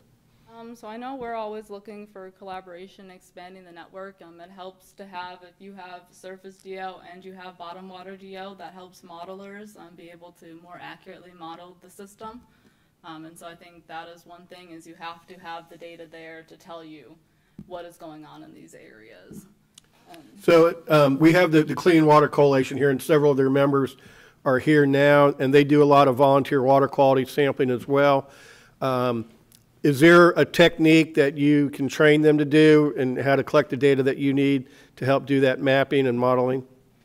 We actually haven't done much with community involvement in our lab, but that would be something that would be really interested. I know that they do have community outreach, and so the Sampson Island, that was all volunteer based. I'm sure people could be trained to take water samples and collection. It's just finding a means of processing those samples, I think. But I think that there's enough people involved in restoration of the lagoon that it is a multifaceted approach. It does take collaboration and talking between counties and kind of forming a plan to get everyone involved. So you can come together and see, what data are we lacking, what data do we need, what do we need more of down here, what do we need more of up north, south. It's definitely going to be a huge multifaceted approach. Okay. Along those lines with water quality, Florida Oceanographic Society, we actually have a citizen science water quality monitoring program where we have 50 volunteers that monitor water quality within the Indian River Lagoon and St. Lucie Estuary every week. And it's very simple. Like, they are given their little kits. They have to go. We give them a little training, how you do this, and then we send them on their way, and they send us the data every week. So that could be something that if you have a team of volunteers, whether it's Clean Water Coalition, and want to be involved, we can probably set something up for you along those lines. In terms of capacity for putting seagrass out in the IRL, that whole lagoon side at 5,400 square feet is all seagrass, and it's ready to go when the time is right. So if we did identify, like how about the moorings area? Let's say that's still good sandy soil. It just hasn't recruited because there aren't plants there. Would that be something if we said, hey, we're going to fund you to come up there and plant it and protect it and grow from there? Yeah, and I think along those lines, if we wanted to talk about that site for that clam seagrass project, that would actually probably garner a lot of community involvement and support because of the fact that everybody knows about it. You know, a lot of people, that's flat has been near and dear to their heart. And so we can get the boots on the ground volunteers from Indian River County, as well as the science behind it, and hopefully come up with a really great project. Okay. Commissioners, we're going to segue into 14E1 now under my agenda item matters. So both of you, well, let me thank both of you for being here. I really appreciate it, and I've found this tremendously helpful and interesting. And Dylan, we'll have to look at procurement here and things like that, issues, but kind of, I guess I'm asking if both of you could maybe come up with a proposal for the county of what it would take to get to those things that I highlighted earlier, the mapping, the potential areas, and a cost per square foot of a seagrass planting and clams and oyster and all that. I realize that y'all do use a lot of volunteers and stuff, which is great, and we probably can scare up a bunch of crowd here, but I'm sure there's a cost involved too. And then we would have to look at if we can sole source it based on their expertise in the lagoon, and you just can't, go on Amazon and order some seagrass or anything. So I think we can work with that. But would that be something you all, one, would be interested in doing, and would you be able to? Because, and I know it's going to be a long process because we're, like you mentioned, we're really down on the seagrass. But if we can find some areas relatively quickly where we can start doing some restoration efforts, in my mind, that's a good first step moving forward. And then working on the muck issue, more of a longer term project, looking at the different areas of how we can remove it, address it, cap it, whatever makes the most sense. And I know that muck is accumulated over a long period of time, but from Abby, what you said, it's loaded with nutrients. Let's keep recycling. So to me, getting rid of the muck is a critical thing to restore the health of the lagoon. So I just throw that out there. If both of you would be able to work with our staff, I'll have our folks get a hold of you and see if we can fine tune this. If the board is okay with that, or Mr. Chairman? Commissioner Fleischer. Yes, I'd like to just clarify. I think the councilor can probably identify it now, not to put you on the spot, but that sole sourcing could occur, correct? Based on their level of expertise and what they're doing? I think if we can work with them on a potential proposal process, they're either through a P3 concept or other purchasing mechanism, we'll certainly work with Jennifer Hyde on that issue. I would like to state, just wanted to thank Abby. I can tell this board it was probably almost 25 years ago that a much younger Dylan Reingold, as a graduate student in biological oceanography at Florida Tech, came forward to the Beach and Shores Committee of Indian River County to give a presentation. And based upon what I heard today, I can tell you Abby's was a much better presentation than my presentation. But certainly just wanted to thank her on her presentation. She did a fabulous job. Thank you. Thank you for that. And if this motion happens to roll through today and we do have this action taken, I can look in the audience and see the amount of volunteers that are represented. You just say hello, because we have a lot of individuals that want something to happen yesterday. And today it's happening. So, I'm happy to hear them speak. And I know that the chairman can't make a motion.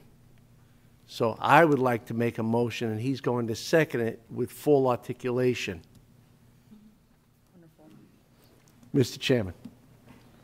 So your motion is kind of what I just said 2 minutes ago. That's correct. I wanted it condensed, that we're going to direct staff to identify with these two entities on an identification project and a scope of future endeavor for muck removal and seagrass planting. And I'll be glad to second that motion. Dylan, are you good with the wording? Yeah, I understand it simply as staff is directed to work with both Florida Tech and with the Florida Oceanographic Society on examining and putting together a scope of work revolving around muck removal and seagrass planting. Does that? And maybe not so much muck removal, but identify areas where seagrass planting could happen relatively quickly. So not as much of the muck removal, but as the identified seagrass planting possibility. Just, I think, identify the muck coverage in the county, and then we can figure out where each goes. Mr. Let me, Chairman, I got would Commissioner think Adams we first. We could, Commissioner, I got sorry. Commissioner Adams first. I'm sorry, I didn't know you were talking. Oh, no, that's okay. I just wanted to throw in 2 cents. So I know that the Indian River Lagoon National Estuary Program has been working a lot on mapping in the lagoon in our area, and I see Paul back there. He's on the Citizens Advisory aspect of that, and he might speak to it a little bit more. But we did have a presentation at our last meeting regarding their mapping efforts and introduced to their new mapping expert that's probably working with you guys and gathering a lot of this data. They've also, as the ladies said, have been involved with the zoo on their future seagrass nursery, for lack of a better word. So I think there's some opportunities to kind of bring all that together and probably maybe provide some funding sources for any future projects that might come out of this motion. But I just wanted to throw that in, and I'm sure Paul has more to add to that, as he looks like he's teed up back there. Yep. Okay. Commissioner Ehrman, or Vice Chairman I was Ehrman. just going to comment on what you said about the seagrass restoration maybe happening a little sooner than the muck, because I know with some of the folks we have in here that are on that lagoon every day, they can sure, help Dr. Simpson identify some sources for seagrass that we could probably, look and do Absolutely. right away, I would think. And I would actually like to hear from some of our local. Dr. Simpson, would you and Abby be willing to stick around? And I think a few people from the public might want to speak, and could you still stick around and answer any questions? Thank you both very, very much. Really appreciate it. Captain Paul, welcome. Good morning. Good morning. Joe, can you leave the cold weather up north, sir? I'm not used to wearing this kind of attire.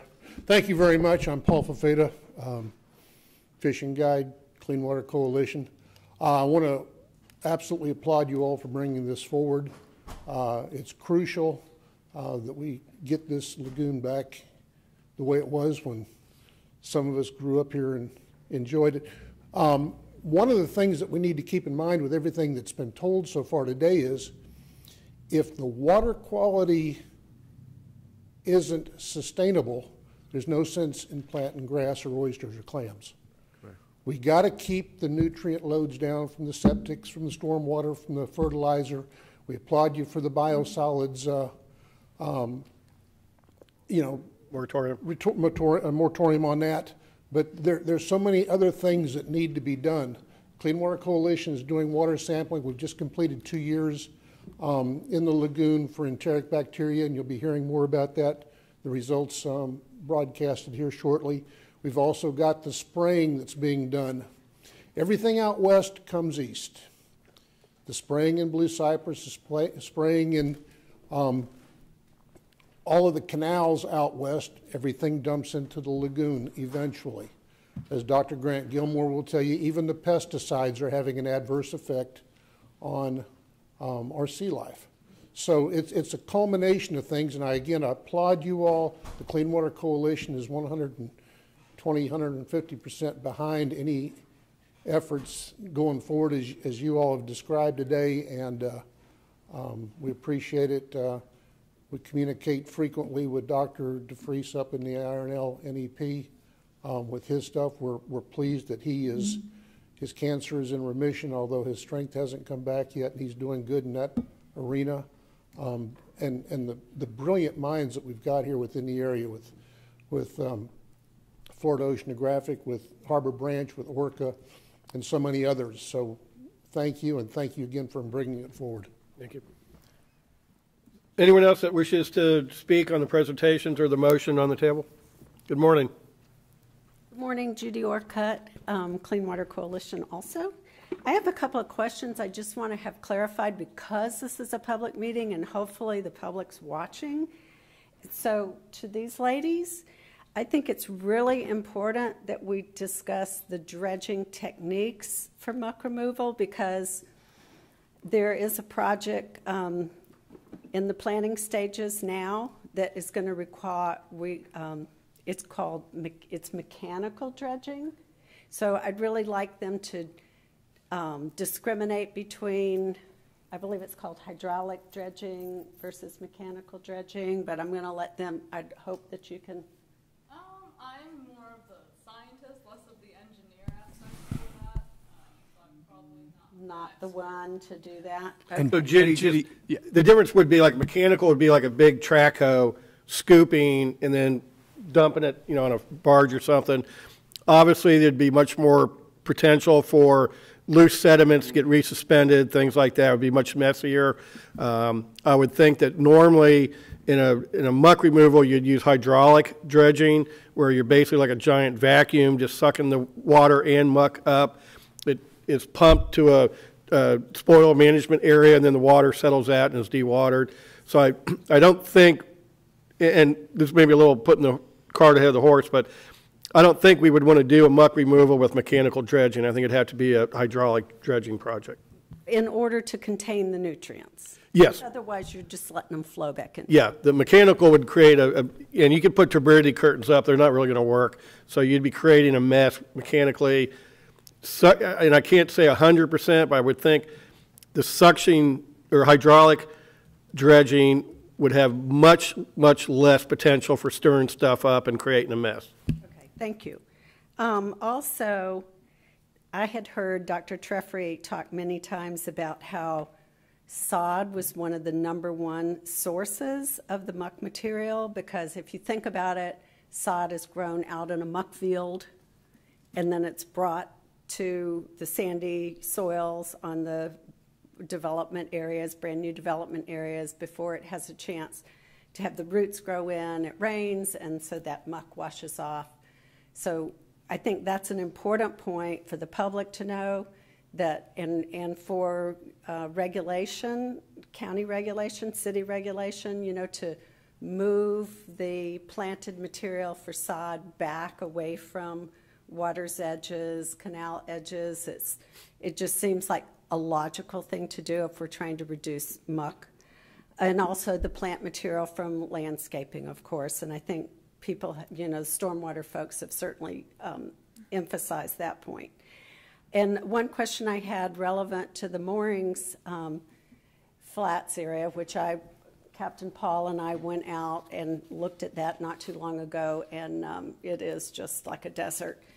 And I know that in recent years there was an oyster project in that vicinity, oyster bags being placed. So I'm just curious if those are there, did they get buried? What's the status? Because it is a big area of a nice sandy flat area, do we need to do oysters also to stop the boat wake? Because I know boat wakes are a big issue, and there's 700 boats in the moorings coming and going. So that's a Hopefully thought. Dr. Simpson can address that for you.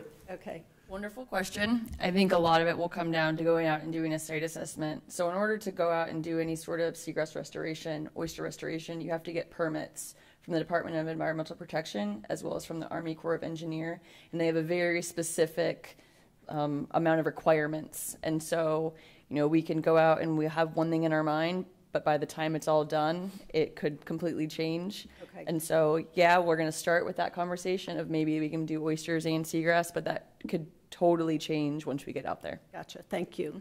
Another area that I think of as being a beautiful area for potential seagrass restoration is where you're having your current projects on the islands, Earman Island and those areas. There's that beautiful sand spit that sticks out, and a lot of times people anchor their boats there and just play and run around on the sand spit, but perhaps it could be an area, it seems like it's got fairly good clarity, it's shallow, it's sandy, that it could be marked off and planted and protected to be a seagrass area. So that's all my questions. Yeah, and Judy, I don't recall a oyster project over by the moorings. I know. Yeah, the Rotary did it. Did they? Well, I know Paul Drittenbass did a big. That was the intercoastal. Yeah. It wasn't in the moorings. Okay. Paul did a project where he marked the seagrass bed there, but I don't think they put oysters down. Okay, but. mistaken. Thank you. You clarify Yeah, that. let me clarify that. Yeah, we did a project with Paul and the Rotary, and it's between the moorings and Round Island. It's about a foot of water. Again, because of the water quality issues, the oysters, while they have brought some development and some animal life to them, they haven't taken off like we had hoped they would. We also did another project across from Harbor Branch on that little shoal island, which is just north of the island they call Bird Island. And because of the boat wake and the lack of enforcement up there, that one all was pulled up by DEP. And then the third one that we had done was just north of Grand Harbor on the first island north of that on the west side. And a hurricane came by and ripped everything out. And again, it was all held down with the concrete donuts that you put around your sprinkler heads, and then we put reinforced it with anchors that you'd use to secure your storage sheds. And the wake action just ripped all that stuff out. So again, because of the, as Dr. Simpson said, because of the regulations from DEP and the Army Corps, the spat, you put a spat trap out, you start checking for the spat, which are the eggs of the oysters, and then they come out with the grids and they look for the seagrass. You can't put oysters down where there's any sign of seagrass. So there's a number of hoops you've got to jump through, and we're looking forward to doing it. Again, it's just we got to get that water quality to where it will sustain the effort and the money that we put forth. So thank you very much. Thank you, Kim. Anyone else? Welcome. Good morning. Jean Catchpole from the Indian River Neighborhood Association. First, I want to compliment you on taking action to actually get a study done about muck in our Indian River Lagoon area. I mean, we've been waiting a long time for action. We've done a lot of research. There's a lot of data out there, but the action is really what we need. So I'm appreciative of the fact that you're moving forward to take some action. And then I have a question and a comment. The question is for Dr. Simpson. I know you have this area in which you are sampling, growing, or replanting seagrass, and that's up in Satellite Beach, did you say? That was one project that we did, yes. Okay, now, why did you choose that area?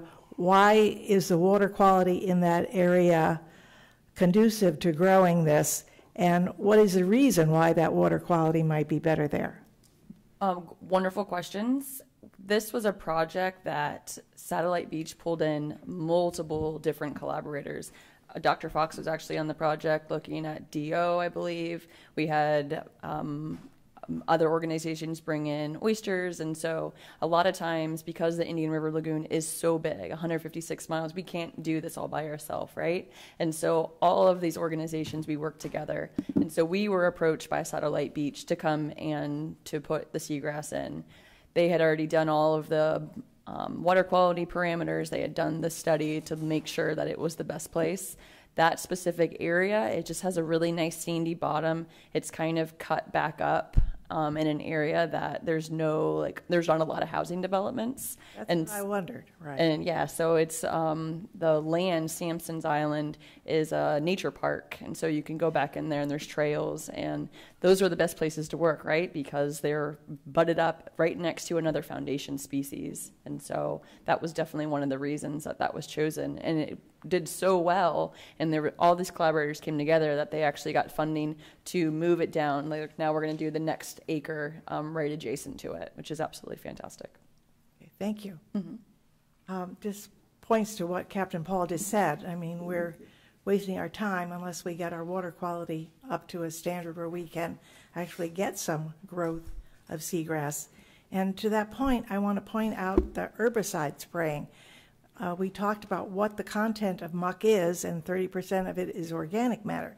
And yet we are still herbicide spraying and allowing some of the plant material to stay in the water where it decomposes and also ends up being contributing to the muck. So there are a lot of things that we need to pay attention to, obviously, to get to that water standard level. But moving forward is always our goal. So thank you for doing that. Thank you. At this time, I'm going to go ahead and call the motion. I think we've taken up a lot of the time for Dr. Simpson and Abby, and we'll take a break, and then we'll have more discussion afterwards. But I would like to let them get going, so I'm going to hold off on any future public discussion right now. So, Commissioners, we have a motion by Commissioner Flesher, second by myself. I think Dylan and the clerk have a clear understanding. Jason? Yeah, just for clarity, on the muck, we're looking at more of like a study of the muck and the locations where we might do a future muck removal I think project. the study to look at areas that are good potential for seagrass restoration, and then areas that might need advanced removal techniques. Okay, thank you. Seagrass as a major and muck as a minor. I think that'd be the secondary. Yeah. Yes. Okay. Most certainly. All right, so no further discussion. All in favor of the motion signify with aye. Aye. Any opposed? That motion carries 5-0. We're going to take a 10-minute break, so we will come back at 5 after 11.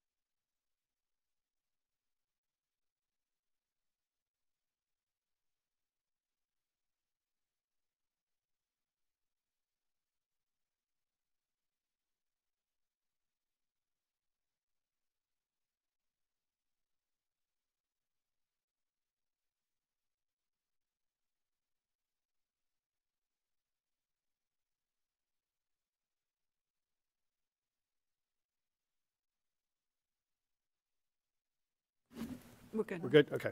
Mr. Chair, may I just say one thing? During the break, I invited Mr. Cannon. He's our new representative from St. Johns River Water Management District, just to speak to us for a moment, and I wanted to welcome him to his new position and also to the state. Sure. Come on up, James. Thank you. Appreciate the invitation.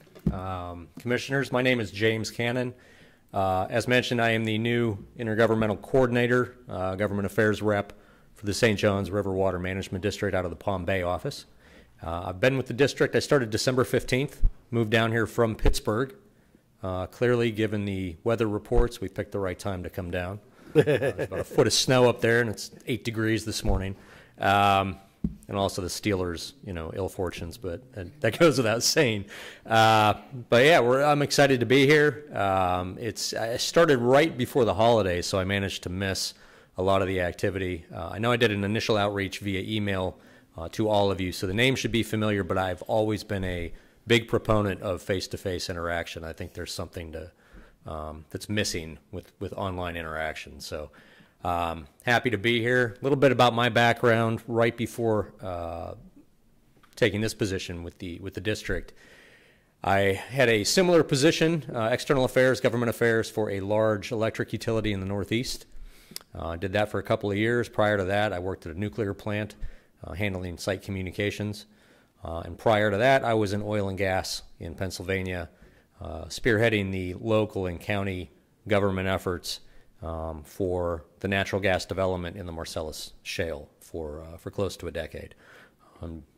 Anything prior to that's kind of a mishmash. A little bit of trivia. I did graduate from Florida Atlantic University. I lived here for a couple of years in the 90s following some military service. Moved to Florida for several years, finished my degree, and then was dumb enough to move back up north. So I'm atoning for my mistake by coming back down here. But yeah, I'm the new government affairs person for this region. So obviously, if you need anything from me, I'm more than happy to track down the information and get the answers to the questions that I can. Great day to show up as well with the two presentations. Those were fantastic, very educational. I'm trying to take in as much as I can with respect to any water issues in this region. So this was phenomenal, and I wish the two ladies were still here so I could thank them. That's the kind of information that I'm trying to take in. Commissioner Moss asked me at the break, and I have to confess I'm not sure, but with the proposal for the projects that were teed up, I'm going to look to see if those might qualify for some kind of funding from the district. We have the cost share program, which has been highly effective to date. Offhand, again, I don't know if the proposal would fit the district criteria, but I'll look into it when I get back to the office and provide a response as soon as I find out one way or the other. Great. And do you prefer Jim or James? Either one. Jim is fine. James is more of a family thing, more of a but whatever people are familiar with. I've had friends over the years refer to me as James. I had one friend who was from Wyoming, used to call me Jimmy. Really annoyed me, but he was a good friend, so I let it slide. But okay. Jim is fine. Well, good. Well, welcome, and nice to meet you. Thank you very much. Thank you. Thank you for being here today. Thank you. All right, moving on. Approval of the minutes of November 2nd, 2021. Move approval. We have a motion by Commissioner Flesher, second by Commissioner Adams. All in favor signify with aye. Any opposed? Carries 5-0. Just one informational item. We did have our new library director here this morning, but I think Mr. Zito sent her back to the library to work, so we'll get a chance to maybe meet her at a future meeting. Take us on to the consent agenda. Commissioners, does anybody wish to pull a consent agenda item for future additional discussion? Mr. Chair, I'd like to pull 8H. H? Okay. Anyone else? Is there anyone in the public that wishes to pull a consent agenda item for additional discussion? Seeing none. Commissioners? Move as amended. Give the motion to Commissioner Flesher, second by Vice Chairman Ehrman. All in favor signify with aye. Aye. Any opposed? That carries 5-0. Commissioner Moss, item 8H. Yes, thank you, Mr. Chair. I just had a question I think a clarification might be required on the license agreement, number 8A. And it says, tenant shall a comprehensive general liability insurance. I think there might be some words that need to be inserted there. I think it's just maintain. Okay. Obtain and maintain, yeah. Okay. So with that, I'll move to approve. All right, we have a motion from Commissioner Moss, second by Commissioner Fleischer. All in favor signify with aye. Aye. Any opposed? That motion carries 5-0. We get to the first of our 5 public hearings. 10A1, amendments to Chapter 304, Life Support and Wheelchair Services of the Indian River Code of Ordinances. This is a legislative matter, and who's going to? I will do that. Dylan will kick this off. Thank you very much. Per Chapter 304 of our ordinance code, the county issues certificates of public convenience and necessity for various life support services. Part 2 of Chapter 304 addresses wheelchair vehicle services.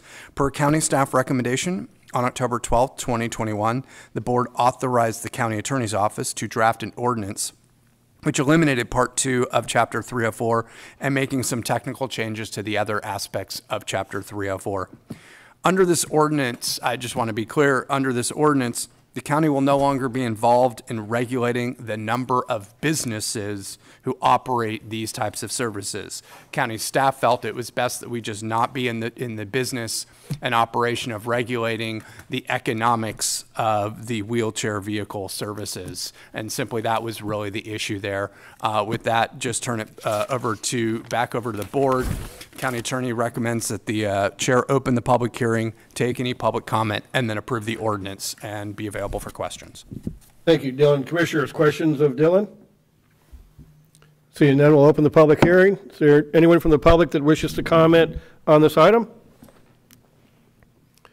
Seeing none, close the public hearing. Commissioners. Mr. Chairman, I highly laud this action and fully support it and make motion as such as requested by staff. We have a motion by Commissioner Fleischer, second by Commissioner Adams. All in favor signify with aye. Aye. Any opposed? That carries 5-0. Thank you for your support. Our second public hearing is a miscellaneous budget amendment number 002, and I believe Kristen is going to present this. Good morning. Good morning, Commissioners. Kristen Daniels, Budget Director. Before you today is budget amendment number 2. This budget amendment funds the board-approved general wage increase. We've reclassified some of the part-time and budgeted temp lifeguard positions, as well as the county administrator has made a few changes in some staffing, all of which are funded from cash. And per Florida Statute 129.062F, whenever the budget is amended using cash, a public hearing must be held. So today, staff recommends that after the public hearing is closed, the board approves the resolution amending the fiscal year 21-22 budget, and I am available for any questions. Thank you, Kristen. Commissioners, any questions of staff? Seeing none, we'll open the public hearing. Is there anyone from the public that wishes to comment on this item? Seeing none, close the public hearing. Commissioner Adams. Mr. Chair, I'd be happy to move approval. Thank you. We have a second by Commissioner Fleischer. All in favor signify with aye. Aye. Any opposed? Carries 5-0. Item 10A3 is another miscellaneous budget amendment number 003. And once again, Kristen. Thank you. This budget amendment 3 funds the board-approved CIE that was approved back in December, as well as any projects and purchase orders that needed to be rolled over from the prior fiscal year into the current fiscal year, again utilizing cash, which makes it necessary for us to hold the public hearing. Very good. Is there any questions of staff? Seeing none, we'll open the public hearing. Is there anyone from the public that wishes to speak on this item? Seeing none, we'll close the public hearing. Commissioners? Mr. Chair, I'd be happy to move approval. Thank you, Commissioner Adams. And we have a second by Commissioner Flesher. All in favor signify with aye. Aye. Any opposed? That motion carries 5-0.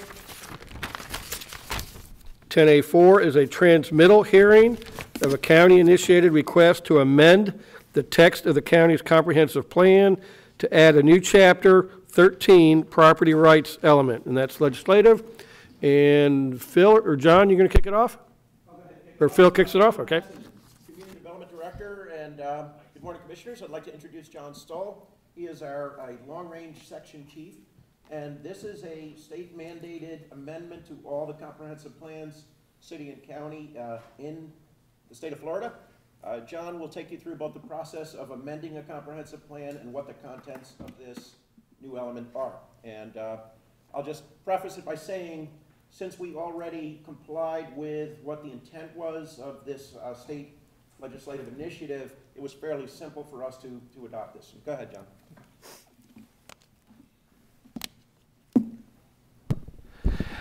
Good morning. Thank you for the introduction there, Phil. So I'm going to do a brief presentation on the comprehensive plan amendment process.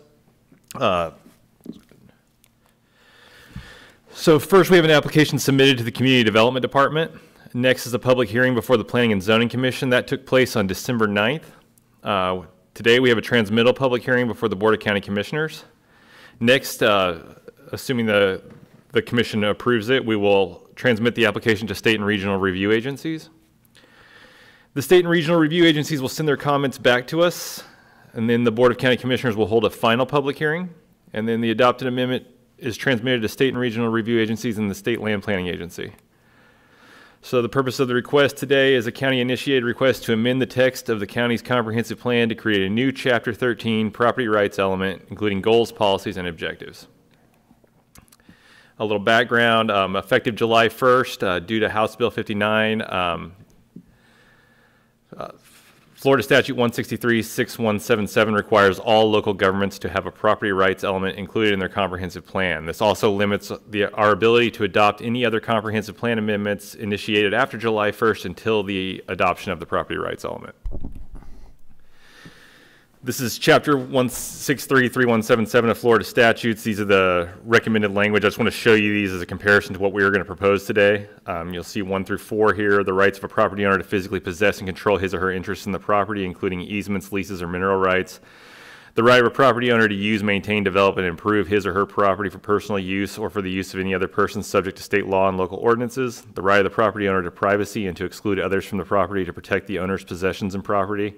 And the right of a property owner to dispose of his or her property through sale or gift. This is what we are proposing, Chapter 13, property rights element, goals, objectives, and policies. The property rights element goal, Indian River County shall make decisions with respect for property rights and with respect for people's rights to participate in decisions that affect their lives and property. Objective 1, consideration of property rights. Indian River County shall respect judicially acknowledged and constitutionally protected private property rights. Policy 1.1, and these are exactly mirrored in the Florida statute. The county shall consider in its decision-making the right of a property owner to physically possess and control his or her interest in the property, including easements, leases, or mineral rights. Unless you want me to read those all, I think you've seen them. I think we've got them, yep.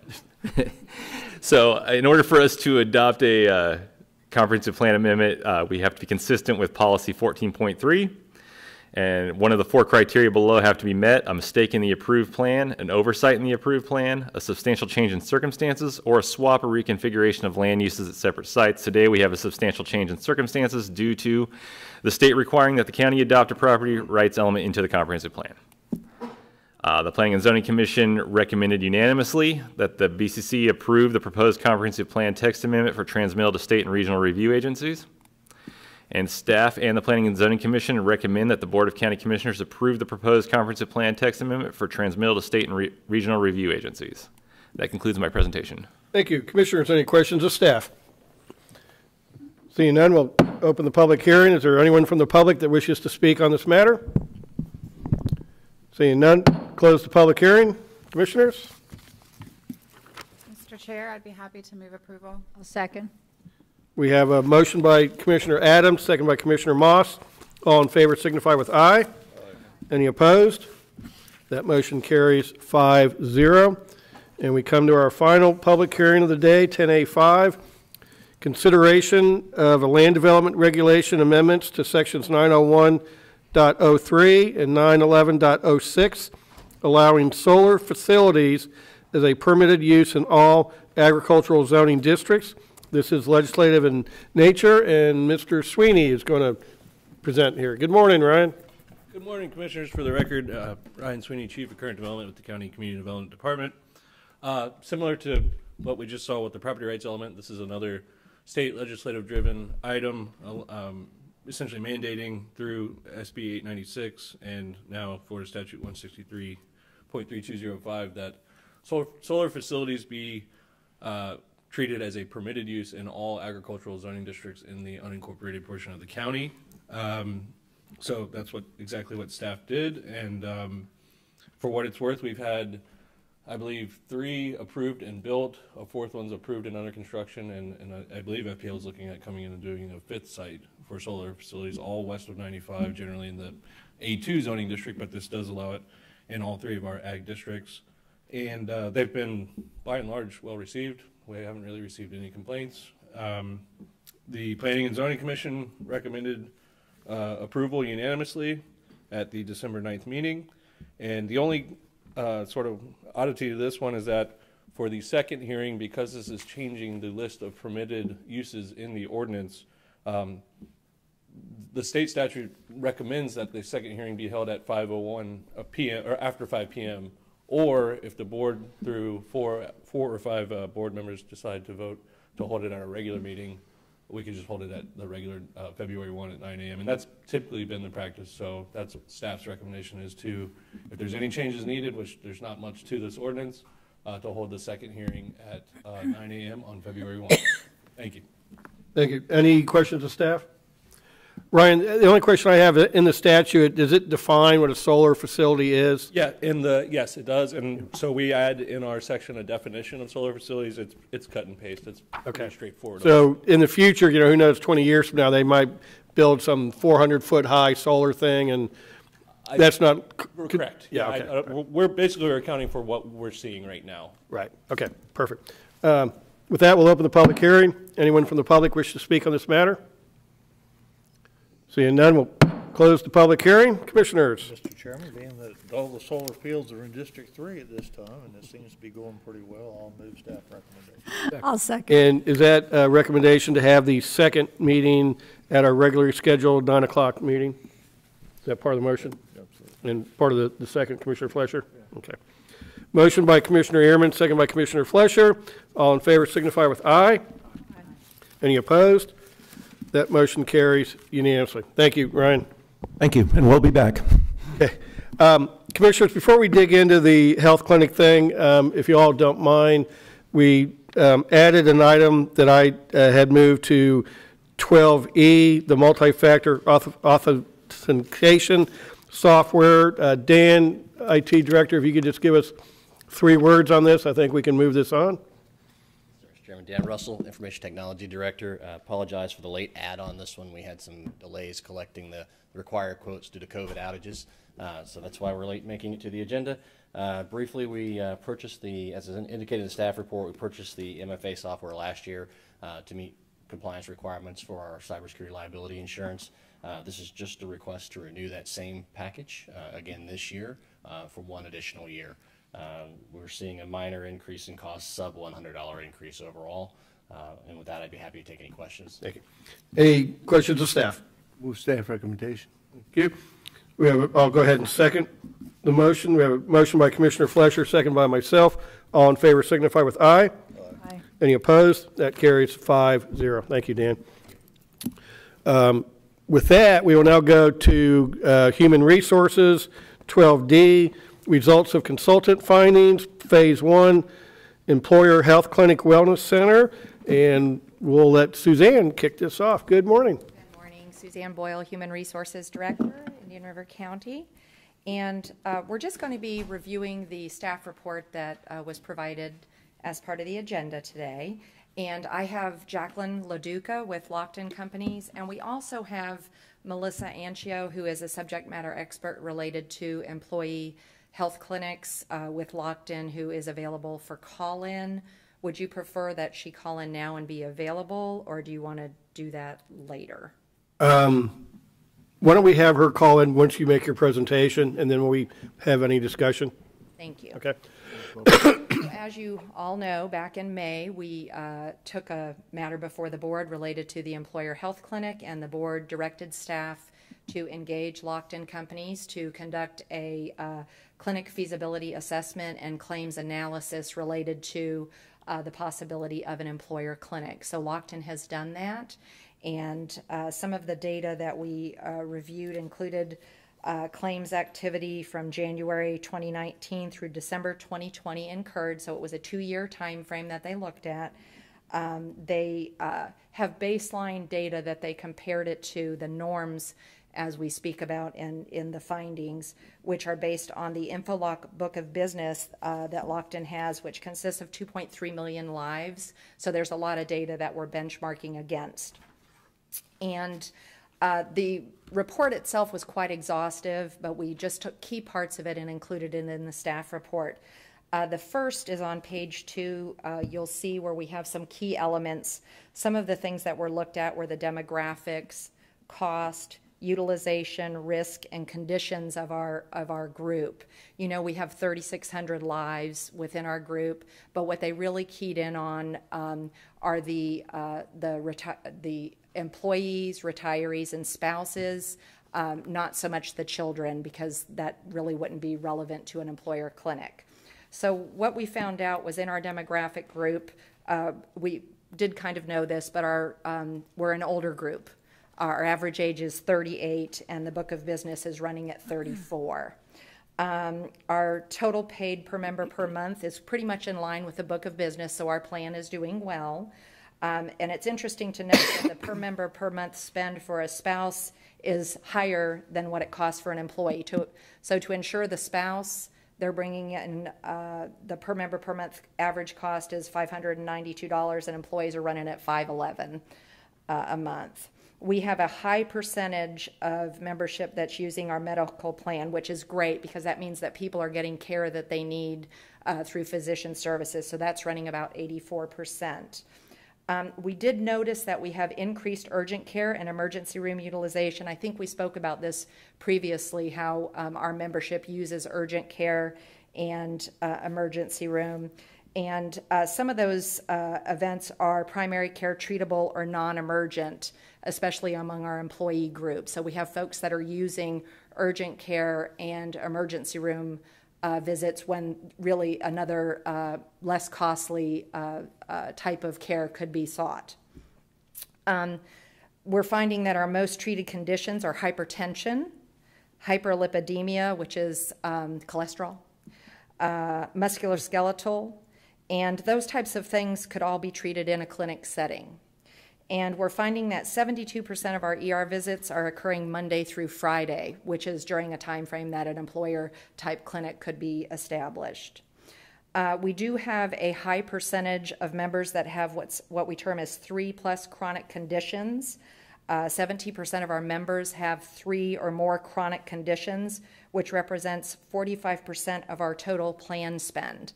So 45% of what the health plan is spending on care is related to 17% of our members that have 3 or more chronic conditions.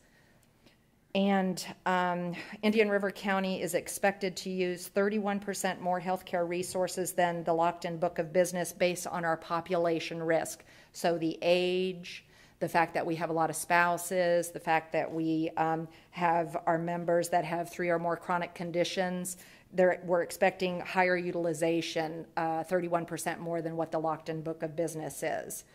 And employees, we're finding that our employees have conditions that can be most impacted with interventions that might result in improved outcomes. So you catch it early, you might prevent it from becoming that thing that could be very catastrophic for somebody or very expensive to the plan.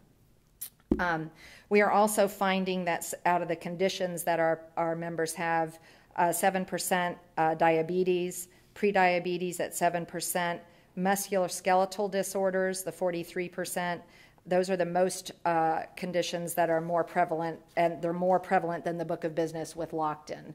So that's kind of just a review of what our group is looking like.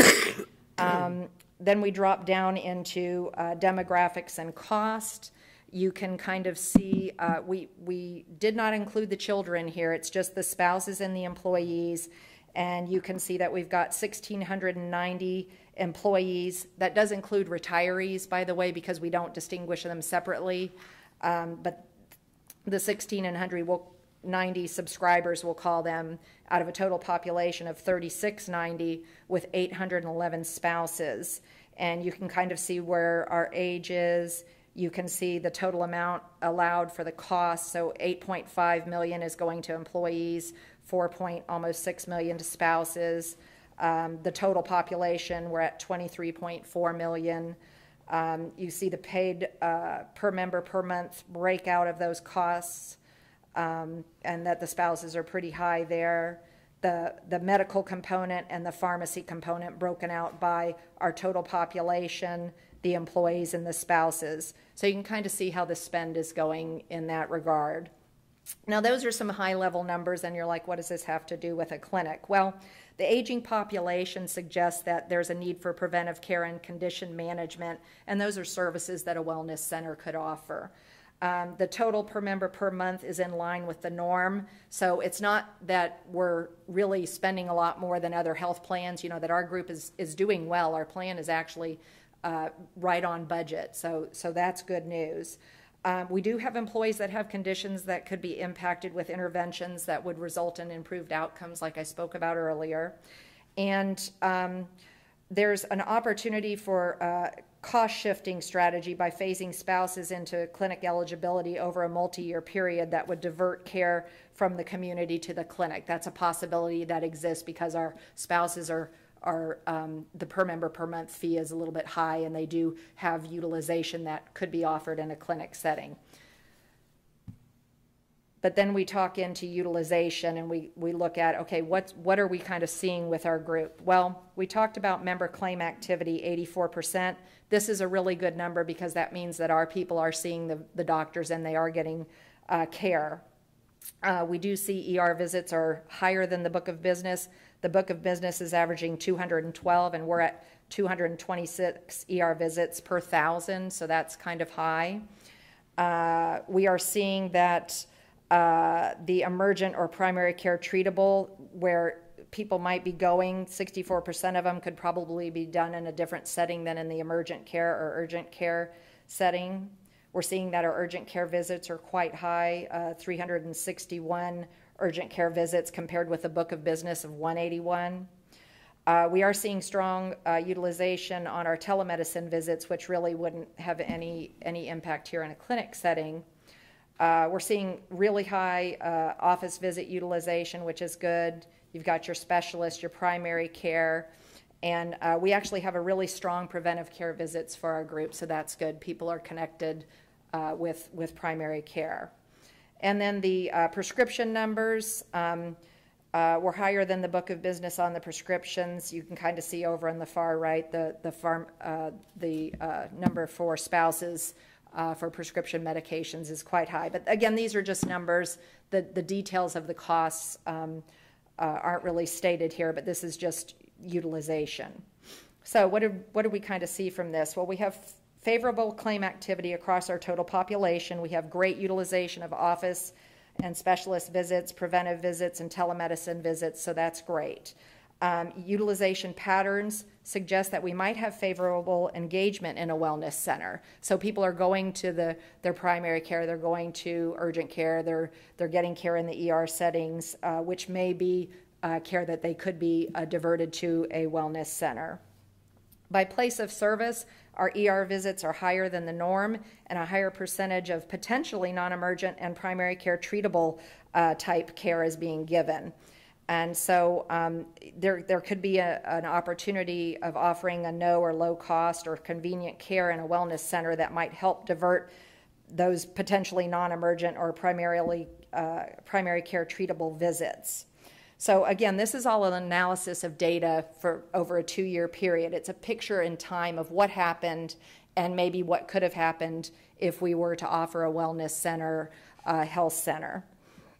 And then urgent care we're in surplus of the norm, especially among spouses, so there could be an opportunity to redirect this urgent care to a wellness center. So that's kind of a little bit of what we've experienced over the past 2 years, and does it make, would it make sense? Would there be an opportunity to divert care to a wellness center? And the answer is there is an opportunity there.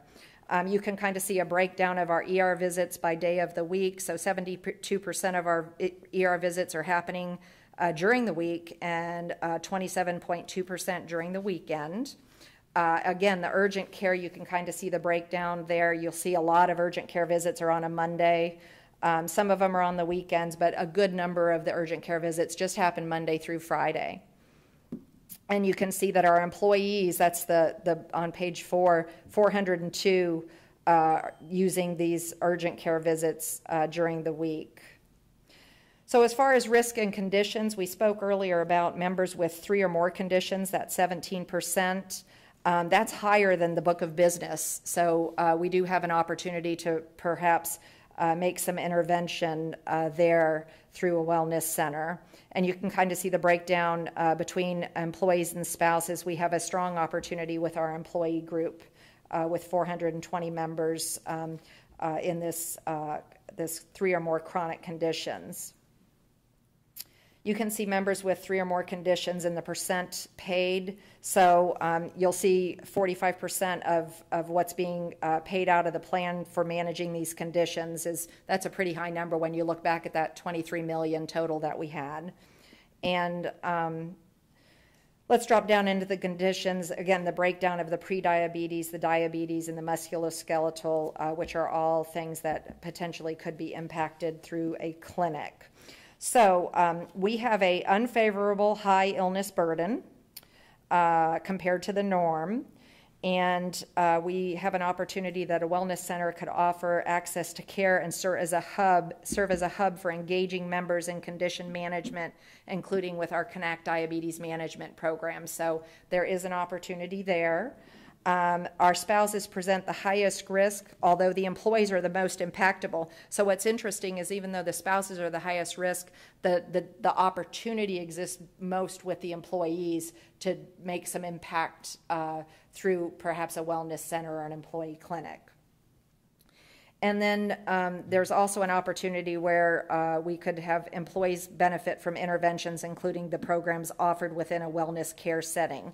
So different than going to an urgent care facility or the ER to receive treatment, a wellness center, you're kind of focused a little bit more on relationship and being known and having someone who has access to your benefit plan and what might be available and kind of connecting people to early interventions. So that's some opportunity that exists there. So we talked about all that. We talked about our conditions. We talked about what opportunities might be there for our membership to be served in a health clinic, wellness center setting. But then we need to talk about, okay, what's the feasibility assessment and findings related to cost?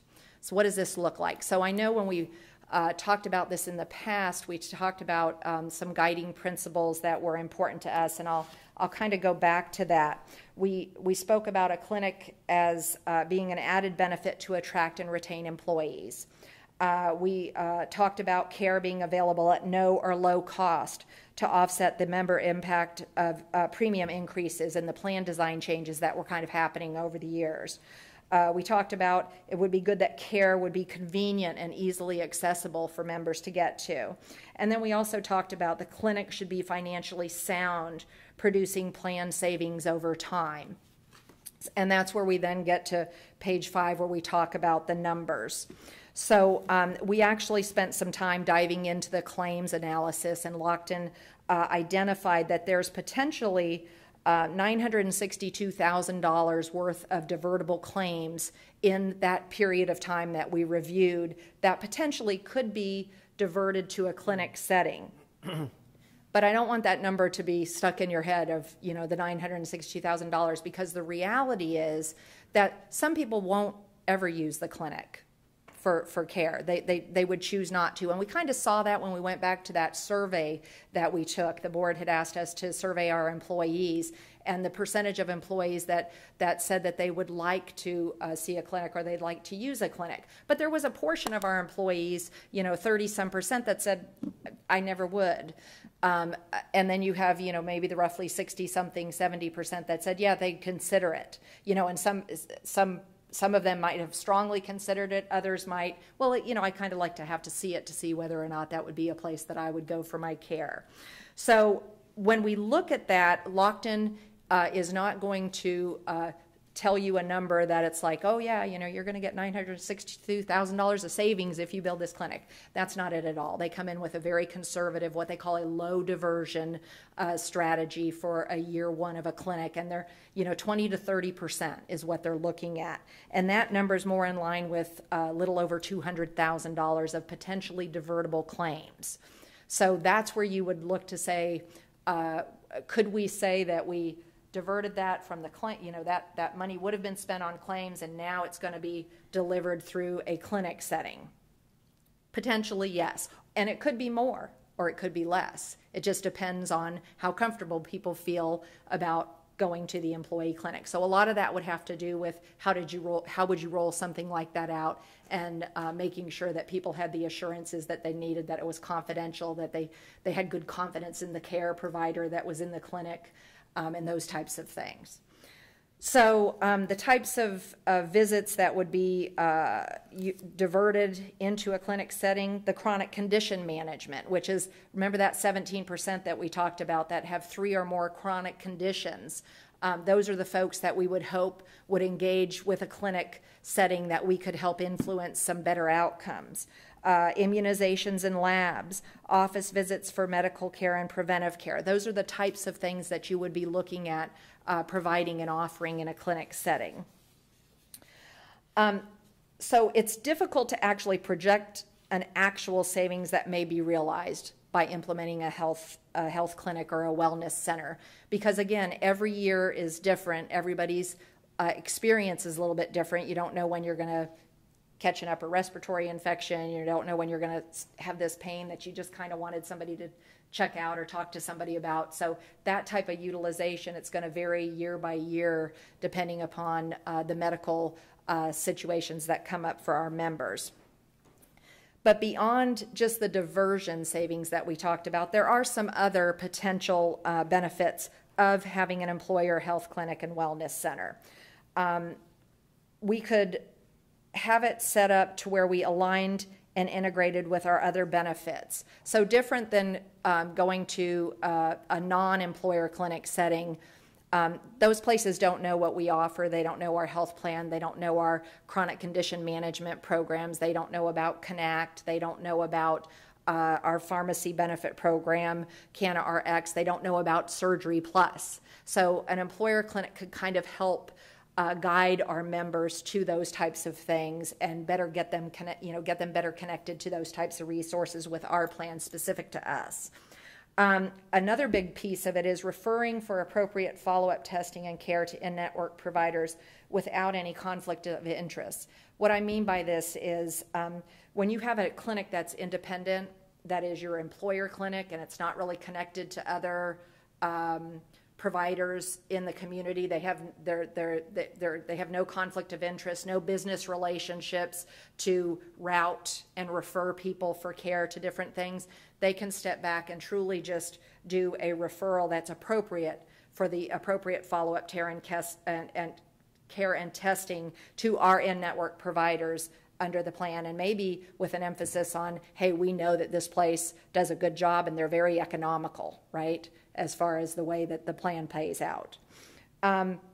Another potential benefit would be reduced time away from work due to a near or on-site access to an efficient run clinic setting. So we've all kind of been there where you take the morning off, you think you're going to be gone 2 hours, and it becomes something more because you're waiting for a while to be seen. Or you have to take the afternoon off. So having a near or on-site clinic could be much more efficient for our employees and their time away from work. There is also a possibility for first site of treatment for workplace injuries. So I wouldn't envision any a full occupational health, but it could be, if somebody gets cut, they go to the clinic and it's triage there. And if they don't need to go anywhere else, that's fine. Get them patched up, back to work, something very simple. The prescription savings. So there could be an opportunity if there were some low-cost medications that were delivered through a clinic setting, as opposed to the expensive brand names that somebody might write and say, here, go get this, and there's actually this more economical version of medication that a prescription could be given. The other opportunity could be improved communication with medical provider and coordination of care. So members feeling, having a point of contact that they could come to kind of help with coordinating their medical care, and just talking with someone about maybe they had to have a surgery and they wanted to just get a little bit of advice in a clinic setting, know a little bit more information about this condition that they might be trying to manage. We would expect increased compliance with management of chronic conditions. And one thing, which is you can't really quantify this, but you would look at avoidance of high cost claims over time due to improved management of chronic conditions. So I kind of think of, you have somebody who's 3 or more chronic conditions, and maybe the cost is going to be like this, but maybe we're able to influence to where it's more like this rather than being big, due to not having care. So along those lines, when we start looking at an employer clinic, we did ask Lockton for some recommendations on what type of a model, staffing, eligibility, cost share would make sense. One of the very important things related to an employer clinic is if you choose to do this, you want it to make sure it's the right size. You don't want to spend more money than you need to. You want to make it the right size to be able to deliver the services that you would be looking for. So Lockton is using the principles of cost effective to align with the services that are recommended based on that claims population review that I spoke about. They would recommend a clinic model focusing on preventive care, episodic care, labs, and condition management with potentially a limited pharmacy benefit. And limited occupational health, that's that first aid and referral to a workers' comp network doctor when needed. They would look at staffing with a mid-level clinician, so this would be a nurse practitioner or a physician assistant and a medical office assistant. They would recommend that eligibility be open to employees and retirees on the first year, and then spouses added at a future time if it was determined to be financially advisable. The reason you do that, you would limit it to even though your spouses were kind of costly, to staff to be able to meet employee and spouses, you would have to increase your staffing beyond a mid-level clinician. So you just want to make sure you're getting good utilization year one, that it's got the ground that it needs, and then you look at year 2, perhaps rolling in your spouses. And then from the cost share perspective, the recommendation would be no member copay or cost share for services, at least in the first year, maybe beyond that, depending upon how things worked out. And let's see, what else do I have here? Okay, so that's what they would recommend. When you start looking at, if we chose to do this health clinic wellness center would be an increased benefit to the workforce, and it would be a complement to the health plan. It would be independent of the health plan, so it would not run under claims. We wouldn't submit claims through Florida Blue. It would need to be funded separately from our health plan.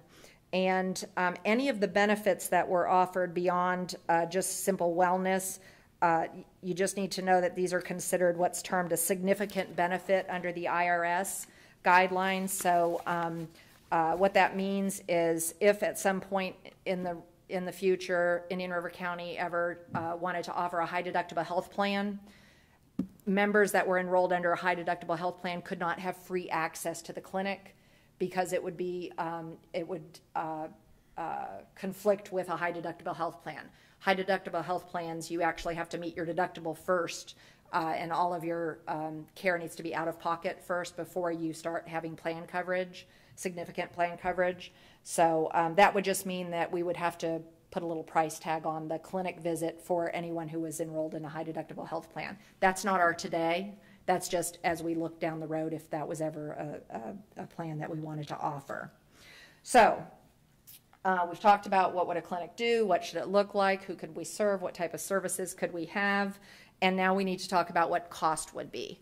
Cost for a clinic could range anywhere, startup costs, $150,000.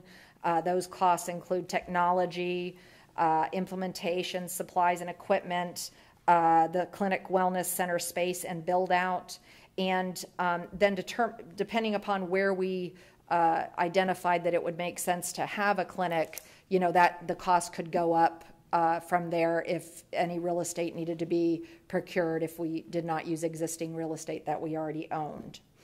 Now that's startup costs. Then you look at estimated annual recurring costs. Lockton's estimate is $600,000 to $700,000. They get this based on other clinics' startup costs of similar type of a setup as what we would have. Those types of ongoing recurring costs include an administrative fee that's paid to a clinic vendor, which is usually done as either a flat fee or a subscriber fee. They either do it per employee per month or per employee per year. So you have to pay your clinic vendor. You have pass-through costs of supplies, labs, medication dispensing, those types of things. There's a fee for technology and the electronic medical record. And then if you ever expanded your clinic wellness services, that could increase costs. So anytime you add on a service, like if you wanted to do some type of diagnostic testing or an x-ray, I think we had talked about an x-ray at one time, putting an x-ray machine in, it costs something, and then you have to have someone who has that certification who can take the x-rays, and then you have to then have someone who reads the x-rays. So those are all increased costs that could happen related to that. So if we were to choose to go down the path of a clinic, after we went through a request for proposal process and after a clinic vendor was selected, the implementation process would involve some support from county staff, which would include human resources, public works, information technology, budget, and purchasing. So it is a project. And the funding, of course, we'd have to fund for it. So it would be paid out of the health insurance fund. And those first year costs would be expected to be $700,000 to $850,000, and those funds would need to be allocated at a future budget amendment utilizing the health insurance fund cash forward as of October 1st. And so then with that, I would entertain any questions that you have. And Suzanne, this might be a good time to have your call-in person, if they're ever we contact them, to have them call in. Absolutely. Commissioners, any questions of staff? Commissioner Fleischer? Joe? Thank you, Mr. Chairman. Suzanne, what is the anticipated response from our insurance providers in having this, as far as a reduction or possible reduction in those ER visits, and that would be taken into consideration, obviously, but have we explored the impact? Yeah, and that's kind of in that first year, that diversion that we talked about, the $200,000, that's a 20 to 30% diversion. It included urgent care, ER visits, just regular doctor's visits, labs. That was a percentage of diversion that we estimated, and that was a low diversion estimate. So on the low end, that 200,000 could be higher. Could be higher. And so our cost factor. Good morning, Board of County Commissioners. The cost factor to the county for the service from the insurance providers, that's the number? So I'm sorry, say that again, please.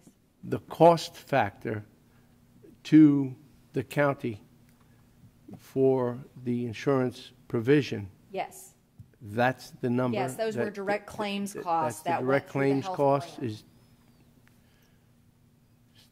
seems a little low, but Well, the total number was 962,000 for the types of visits within, remember, we're looking at, we did a 10-mile, was it a 10-mile radius?